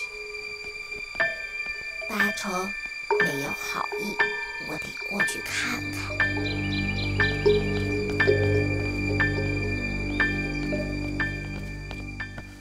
二弟啊，你还好没事，否则为兄的这一辈子内心都难安呐。大哥，那个人抓到了吗？我已绘影图形，并发下海捕公文，命令赵捕头限期捉拿要犯，给二弟报仇雪恨。算了吧。你说什么？既然是你误判在先，错就在你，我代你挨了一下，彼此也就扯平了，你也别再追究人家，省得百姓骂你。那怎么行呢？战鳌啊，心地就这么仁厚，凡事都替别人想，宁可自己吃亏。夫人命奴婢送来鲈鱼汤，是给二爷补身子的。啊，交给我吧。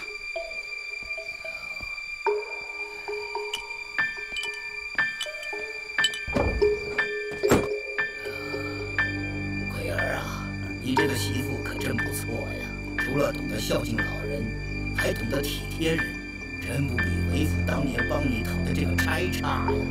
你小子真是有福气呀！哎，他这个二弟，喝汤吧，他有助于伤口愈合。谢谢大哥。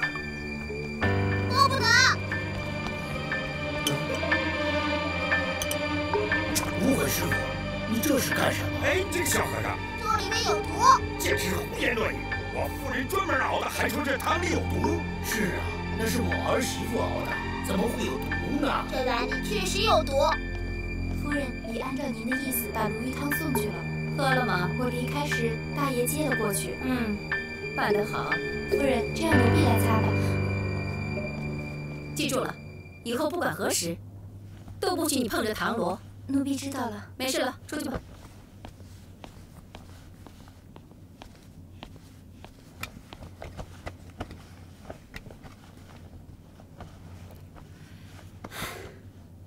哎，怎么没见到我的花花呀？花花，小菊，我的花花呢？ 你看你丫鬟往汤里放东西了？是。也许是人家掺了药吧。我说的是药，你笑什么？我不知道该夸奖你还是批评你。怎么说？掺药不光明正大的，而是偷偷摸摸的，你不觉得奇怪吗？无悔师傅说的也有点道理。可是我那大儿媳妇，她要是讨厌我们的话，就不会邀请我们到这儿来了。似乎没必要这么做吧？她邀请你们来？ 你们没搞错吧？他是为了小唐罗。小唐罗，好像猫叫，这猫为何叫得如此凄惨？阿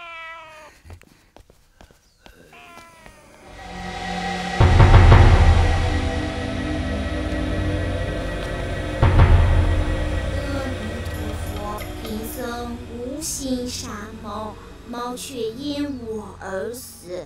实在是罪过，罪过！可恶！哥，花花，找到花花了吗？夫人还是没找到。那你赶快找！怎么回事？又溜出去了吗？花花，不用找了。官人。 你看到我的花花了？看见了。那你怎么不把它抱回来呀？都被你毒死了，你让我怎么抱？你口怎么这么臭啊？你吃了臭鸡蛋了？我口臭？你自己做的事儿，你比我更清楚。我做了什么事啊？嘿，你简直无中生有，莫名其妙！我做什么事了？已经事到如今，你还水仙不开花，你跟我装什么大头蒜呢？ 难道花花是死了？他喝了你熬的鲈鱼汤，你猜他是死是活？我可怜的花花啊！死得这么冤！那都是因为你太过于贪得无厌，害人害到自己，最后报应到猫身上了。该！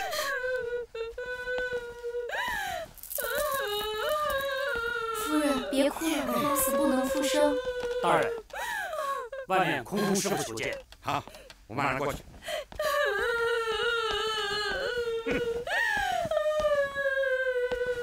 话我可说到前面啊，他们都是我的亲人，已经为我负伤。如果你再伤害他们，别怪我跟你翻脸。我们可是有生死文书的，只有你死，没有我死。我们已经做得够多的了，不要再对我的亲人干这种事儿了。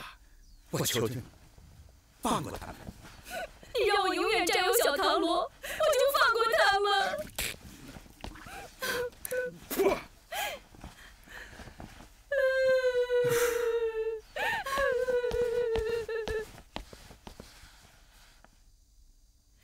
呸！跟老娘我玩这套，你还嫩了点儿。我能让你当官，就能让你死。 让你死！不过师傅，你怎么有空来啊？听说令弟受伤了，小僧前来探望。这消息怎么传得这么快呀？连法王寺都知道了？不是传的，是家师算出来的。哦，想不到令师还能掐会算，略通一经而已。改天要是有机会，本官一定请他补上一卦，预测一下我的未来。小僧愿为大人安排。多谢空空师傅。 赶快带我去见令弟吧！请随本官来。哎，请。老二，依我看，咱们还是回老家吧。爹，您和大哥好不容易重逢，享受几日天伦之乐，可不能这样就走啊！那你还想怎么样？我想陪着爹，让哥哥真的回到我们家，让父亲快快乐乐安度晚年。可惜你那是白日做梦。为什么？ 你大嫂想除掉你，你没看出来？我跟他无怨无仇，他为什么要害我？敖儿，无悔师傅说的对，你嫂子笑里藏刀，实在是太可怕了。如果能换来大哥对您的一片孝心，我愿意这样做。为父知道你的一片孝心，可喜天下的事情，不是咱们父子俩所能控制的。爹，别犯傻了，那就像是缘木求鱼，根本不可能的。二弟，看谁来看你来啊？空空师傅，太高兴见到你了。阿弥陀佛，施主，家师说了，你头部伤得不轻，他要亲自为你治疗，希望你到本寺一趟。我是担心我哥哥。哎呀，都希望你早日痊愈。听说法王寺的方丈精通奇荒之术，你就随空空师傅去吧。大哥你，哎呀，别说了，你和父亲随空空师傅快走，等你痊愈了，你和爹爹想要回来，我随时派人去接你一趟，那时候一家人就可以团圆了。太好了，那我们现在快出发吧。我去拿小唐罗。不好，我的唐罗不见了。这里可是县衙，怎么可能丢东西呢？你再仔细找找吧。我就放在被褥下，怎么就不见了呢？这还了得！我立刻派人去查。天下的宝物，只有有德行的人才能够长期拥有。如果落在歹人手里，便会失去神奇效力。我们快走吧。爹。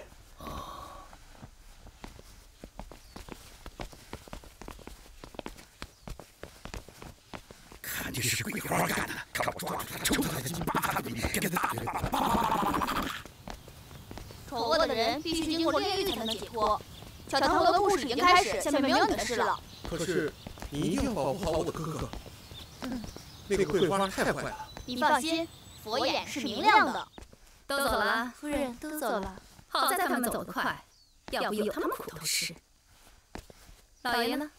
我在这儿呢。哭丧着脸，这是怎么了？我弟弟的小唐罗是不是被你给拿走了？是又怎么样？他救了我的命，我不能再伤害他。朱学林，我没有想到你有那么多的事情瞒着我。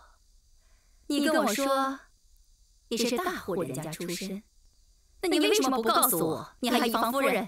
他已经死了。那你当初为什么不认你爹？好了，我也不问你这么多了。但是我告诉你，我早已经看出来了，你不是什么大户人家出身，但凡有一点身份，都不会和我一起干这种事情。你不用生气，我还告诉你，你的父亲和弟弟也不是什么大富豪。只是他们意外地得到了一个小唐罗，而一夜之间变成了大富翁。瞧他们俩土得掉渣，那也还是富翁。你以为我花姐姐什么人没见过？我阅人无数，想蒙我呀，没门儿。你别你了，你说吧。你现在就两个选择：一，继续跟我合作；二，滚蛋。我花姐姐能花钱栽培你这么一个县令，我就能培养出第二个、第三个，你信吗？你什么？赶快把你的屁股擦干净了，再回来见我。你别我了，快，擦完事儿了，再给我个消息。快走吧，我不愿意再看见你。还想骗我？啪！看来这个男人真不能用了。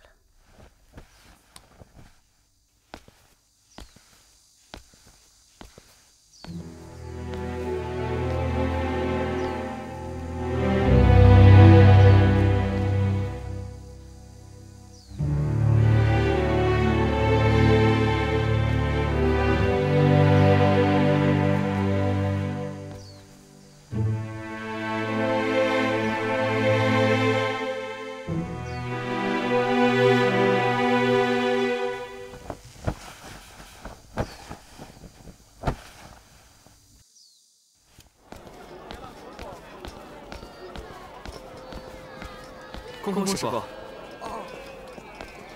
感谢师傅给我们的帮助。其实我应该感谢你救了我的命。空空师傅，这件事真的不能这么算了。朱学林当了县太爷，他的夫人桂花为非作歹，贪得无厌，把偃师县搞得邪气四起，百姓们怨声载道。是啊，这样的人已经走到了悬崖边上，再不勒马，必定粉身碎骨。空空师傅，您是御风小和尚，只有您才能够扳倒他。这个朱学林怎么和这个桂花搅在一起了？这个容易，一了解就明白了。我们就是准备去做这件事。在我不在的这段时间里，你和我无怨师兄一起监视县衙，如果有什么动静，立刻禀告我们亮里方丈。空空师傅，您尽管放心，这不光是您的事情，也是咱们所有老百姓的事。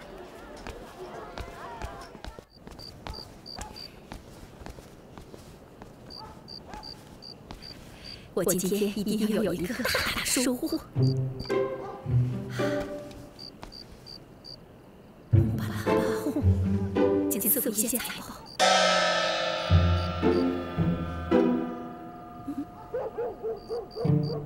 没有。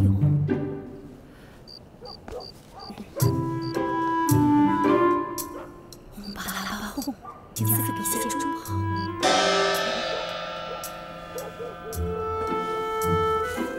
我要干活了。干什么活啊？扔银子。想要稳住桂花，就得扔银子。为什么？如果让桂花太早知道小唐罗没用，那么空空的计划就没法实现了。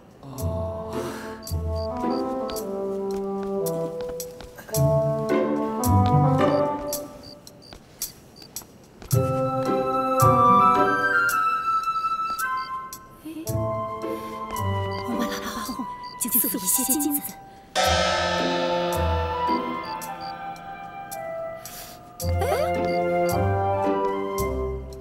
是啊，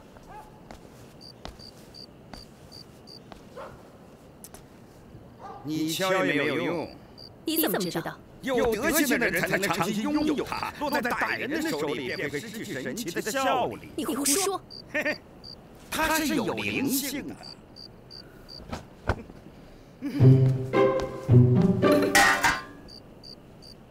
这副劲儿，整这半天一点用都没有。再不扔就没机会了。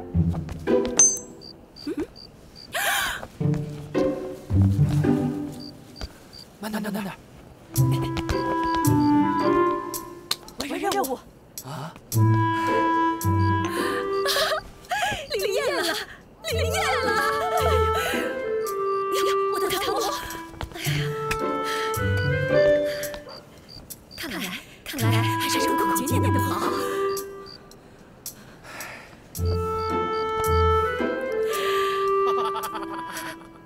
谁呀？你是谁？你要大难临头了。你是谁啊？你要干什么？我要和你做一笔交易。什么交易？夫人，你不认识我啊？是你啊！上次虽然人不是我杀的，但是你还是收了我的钱。可是你的钱已经还给你了。我这人呢也贪钱。哎，对了，我告诉你一个秘密，你给我多少钱？什么秘密？你给我钱，我再告诉你。别以为我会上你的当。那夫人，你肯定会后悔的。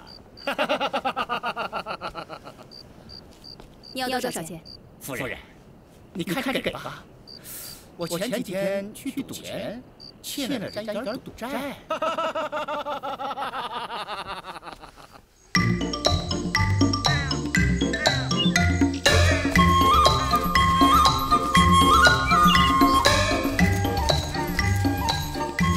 我们要去哪儿？你看，就是那儿，一个刚刚落后的地方。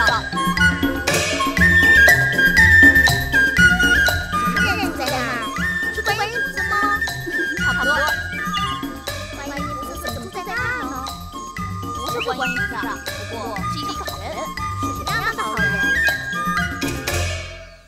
真没想到，这群小和尚竟然去查我们的底细。夫人，我们还是跑吧。你这么一个胆小鬼，你还是男人吗？你以为我花姐姐就这么点本事吗？我还不信，我搞不了几个小和尚。好歹我在官场也是干过几年的。你给我坐在那儿，坐那儿。你就老老实实给我坐这守着，我到府里去找张大人，他呀一定会帮我们的。备轿。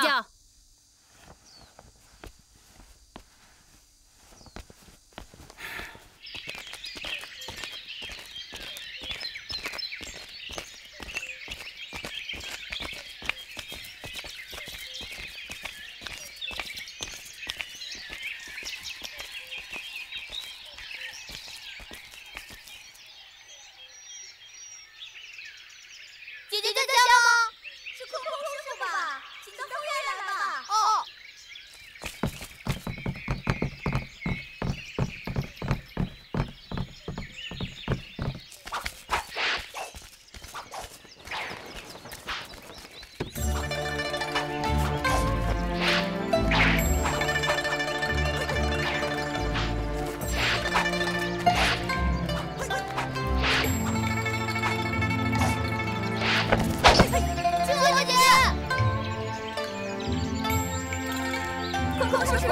我就知道你们还会来的。空空师傅，先喝杯茶吧。青娥姐姐，其实我1个月之前就收到你写给我的信，只是没有空来。是啊，自从你们说服了赵匡胤放下杀机，杯酒释兵权之后，我和父亲就隐居在这里，看南山飞云，观北谷云霞，确实过得世外桃源。父亲好几次想请空空师傅来做客，当面致谢。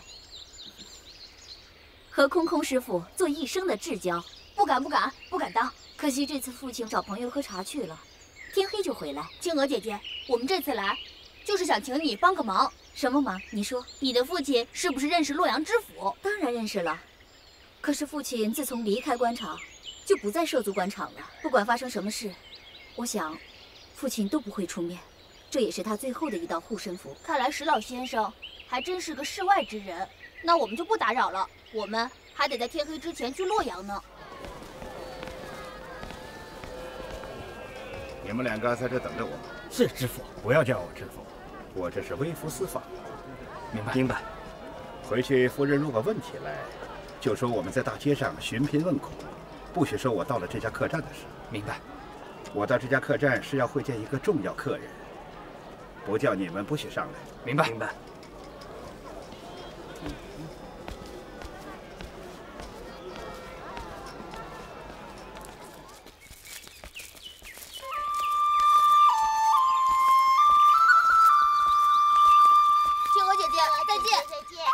保重。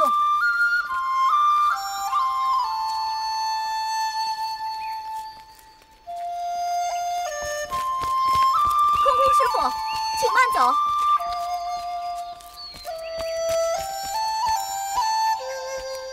空空师傅，虽然父亲不愿意再入尘世，但是我可以和你们去趟洛阳。我还是认识洛阳知府的。你说的是真的吗，青娥姐姐？当然是真的。因为我知道空空师傅做的一切事情都是为了老百姓好。阿弥陀佛。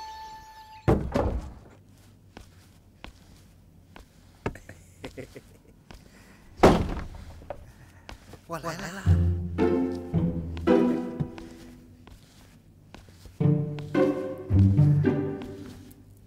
宝贝儿，宝贝儿。哎呦，别跟我闹了！我接到这纸条，我就赶紧过来了。我想死你了！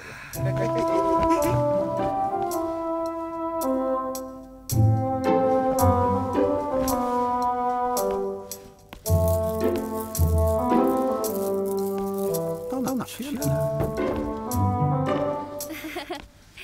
大人您看。小女子给您送上什么？乖乖，这么漂亮的西瓜！大人真是好眼力呀！这叫金银西瓜珠。大人，您这么多年对我那么照顾，小女子报答您的供奉。真的？当然是真的了。这个东西外面可以吃，里面可以用。不信，您尝尝。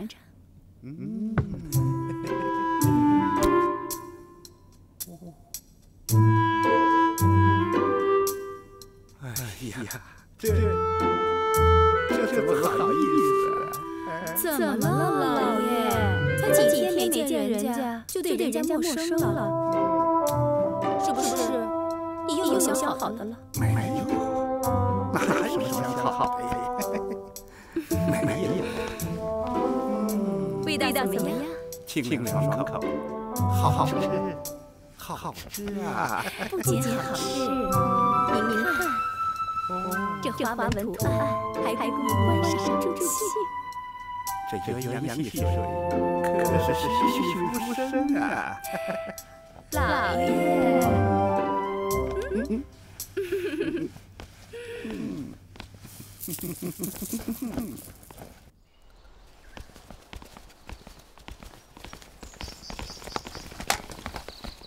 请禀告张知府，就说石守信将军的女儿石青娥前来拜见。对不起，张知府不在府里，他交代，任何事情都到明天处理。我是他的私人朋友。可是张知府不在府里，我们也无法禀告。要不你把口信留下，等知府回来我们转告。那好吧，我就住在洛阳客栈。这个是我的手信，我们等他的消息。告辞。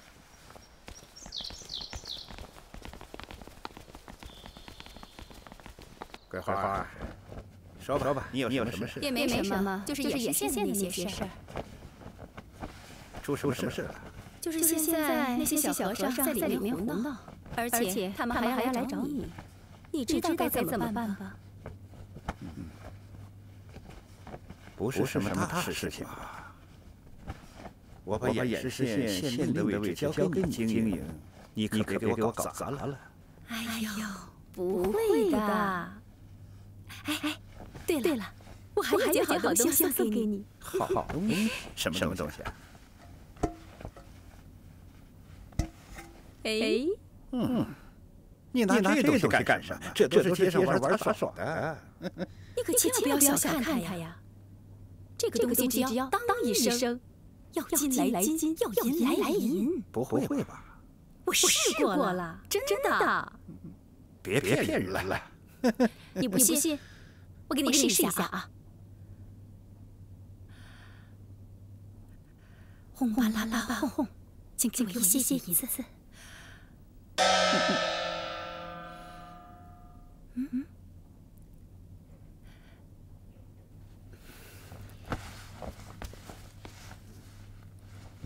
轰吧啦啦轰，请给我一些金子。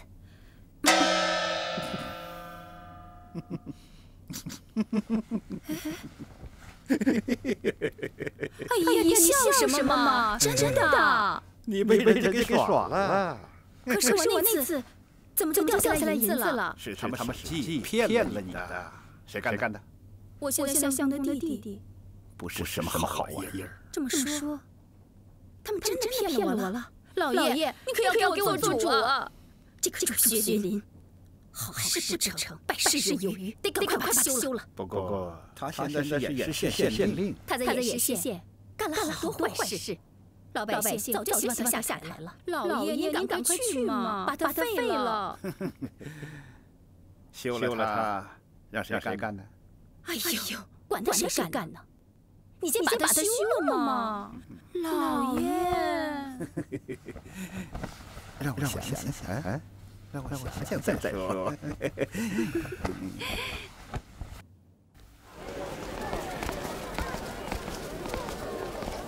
今天晚上我们就住在这里，走。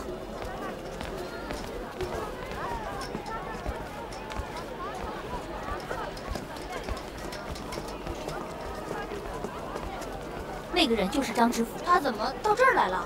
还穿着便服。我过去找他。哎，不行，青娥姐。他穿着便服，一定不希望别人见他，所以说，你现在去了也没用。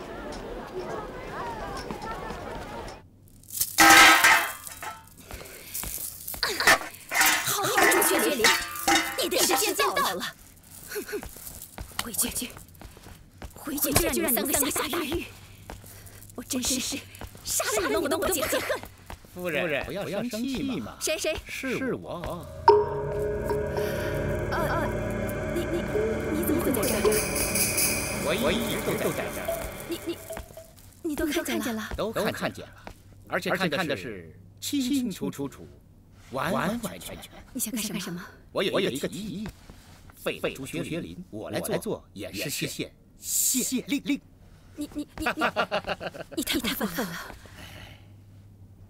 现在你不这样做，也没别的办法了，因为我知道的实在是太多了。不，这不可能。不，完全可能，因为朱学林做的，我都能做。这样，一切都把握在你的手中了。你的意思是说，你要做我的丈夫？你还是谢夫人啊！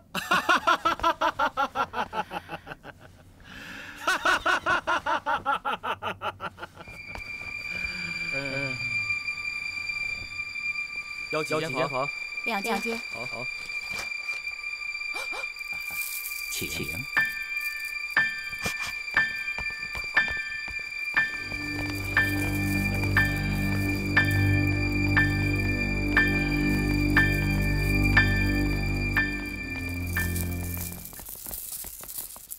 怎么会这样呢？那2个人是什么人？拜见知府。你要好好干，不要让我失望啊！我一定不会让知府大人失望，也不会让桂花夫人失望。这是你的上任文书，我已经通过关系让皇上给你批过了。啊，谢知府。谢干爹。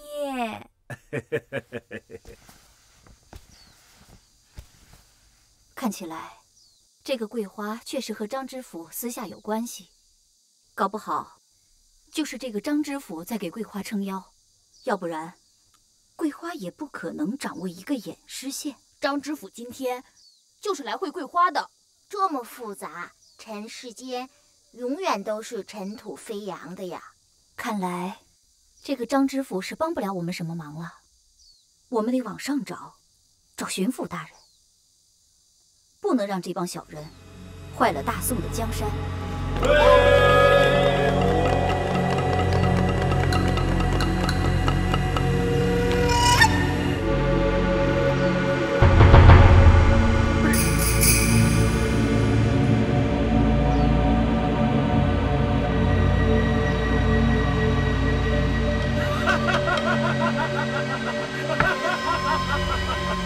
你是何人？竟敢坐在这里占我的位置！大胆！见了本官，为何不下跪呀？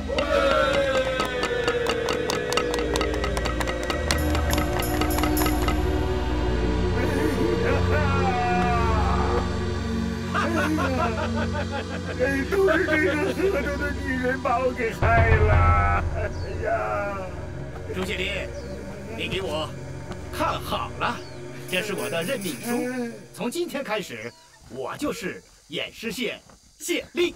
你贪赃枉法，民愤极大。来人呐，把他给我抓入大狱，听候审判。哎呀！老爷，对不起了，我们是公差，只能听大宋朝廷的。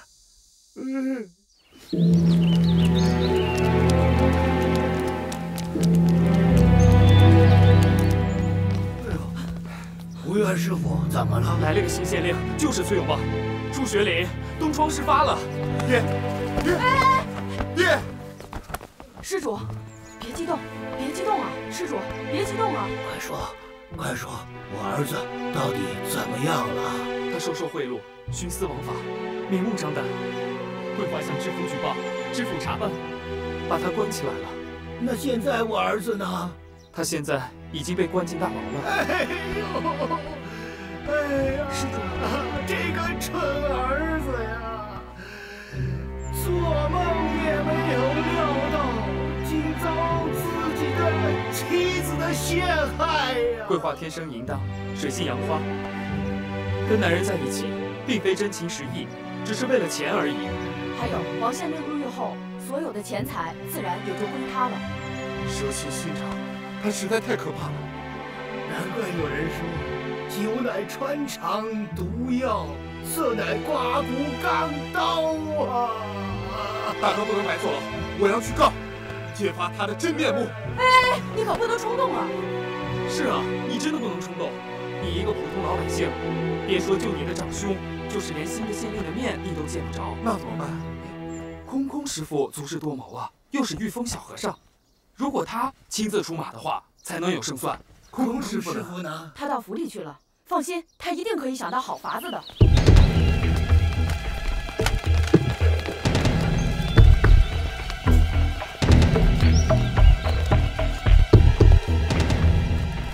团长，打扰了。你们是来抓人的？换了县令，要把朱学林所有的关系全部都抓起来，他的父亲弟弟也在所难免。不要求情，这件事我做不了主。道总好，其实你是知道的，这些都是冤案。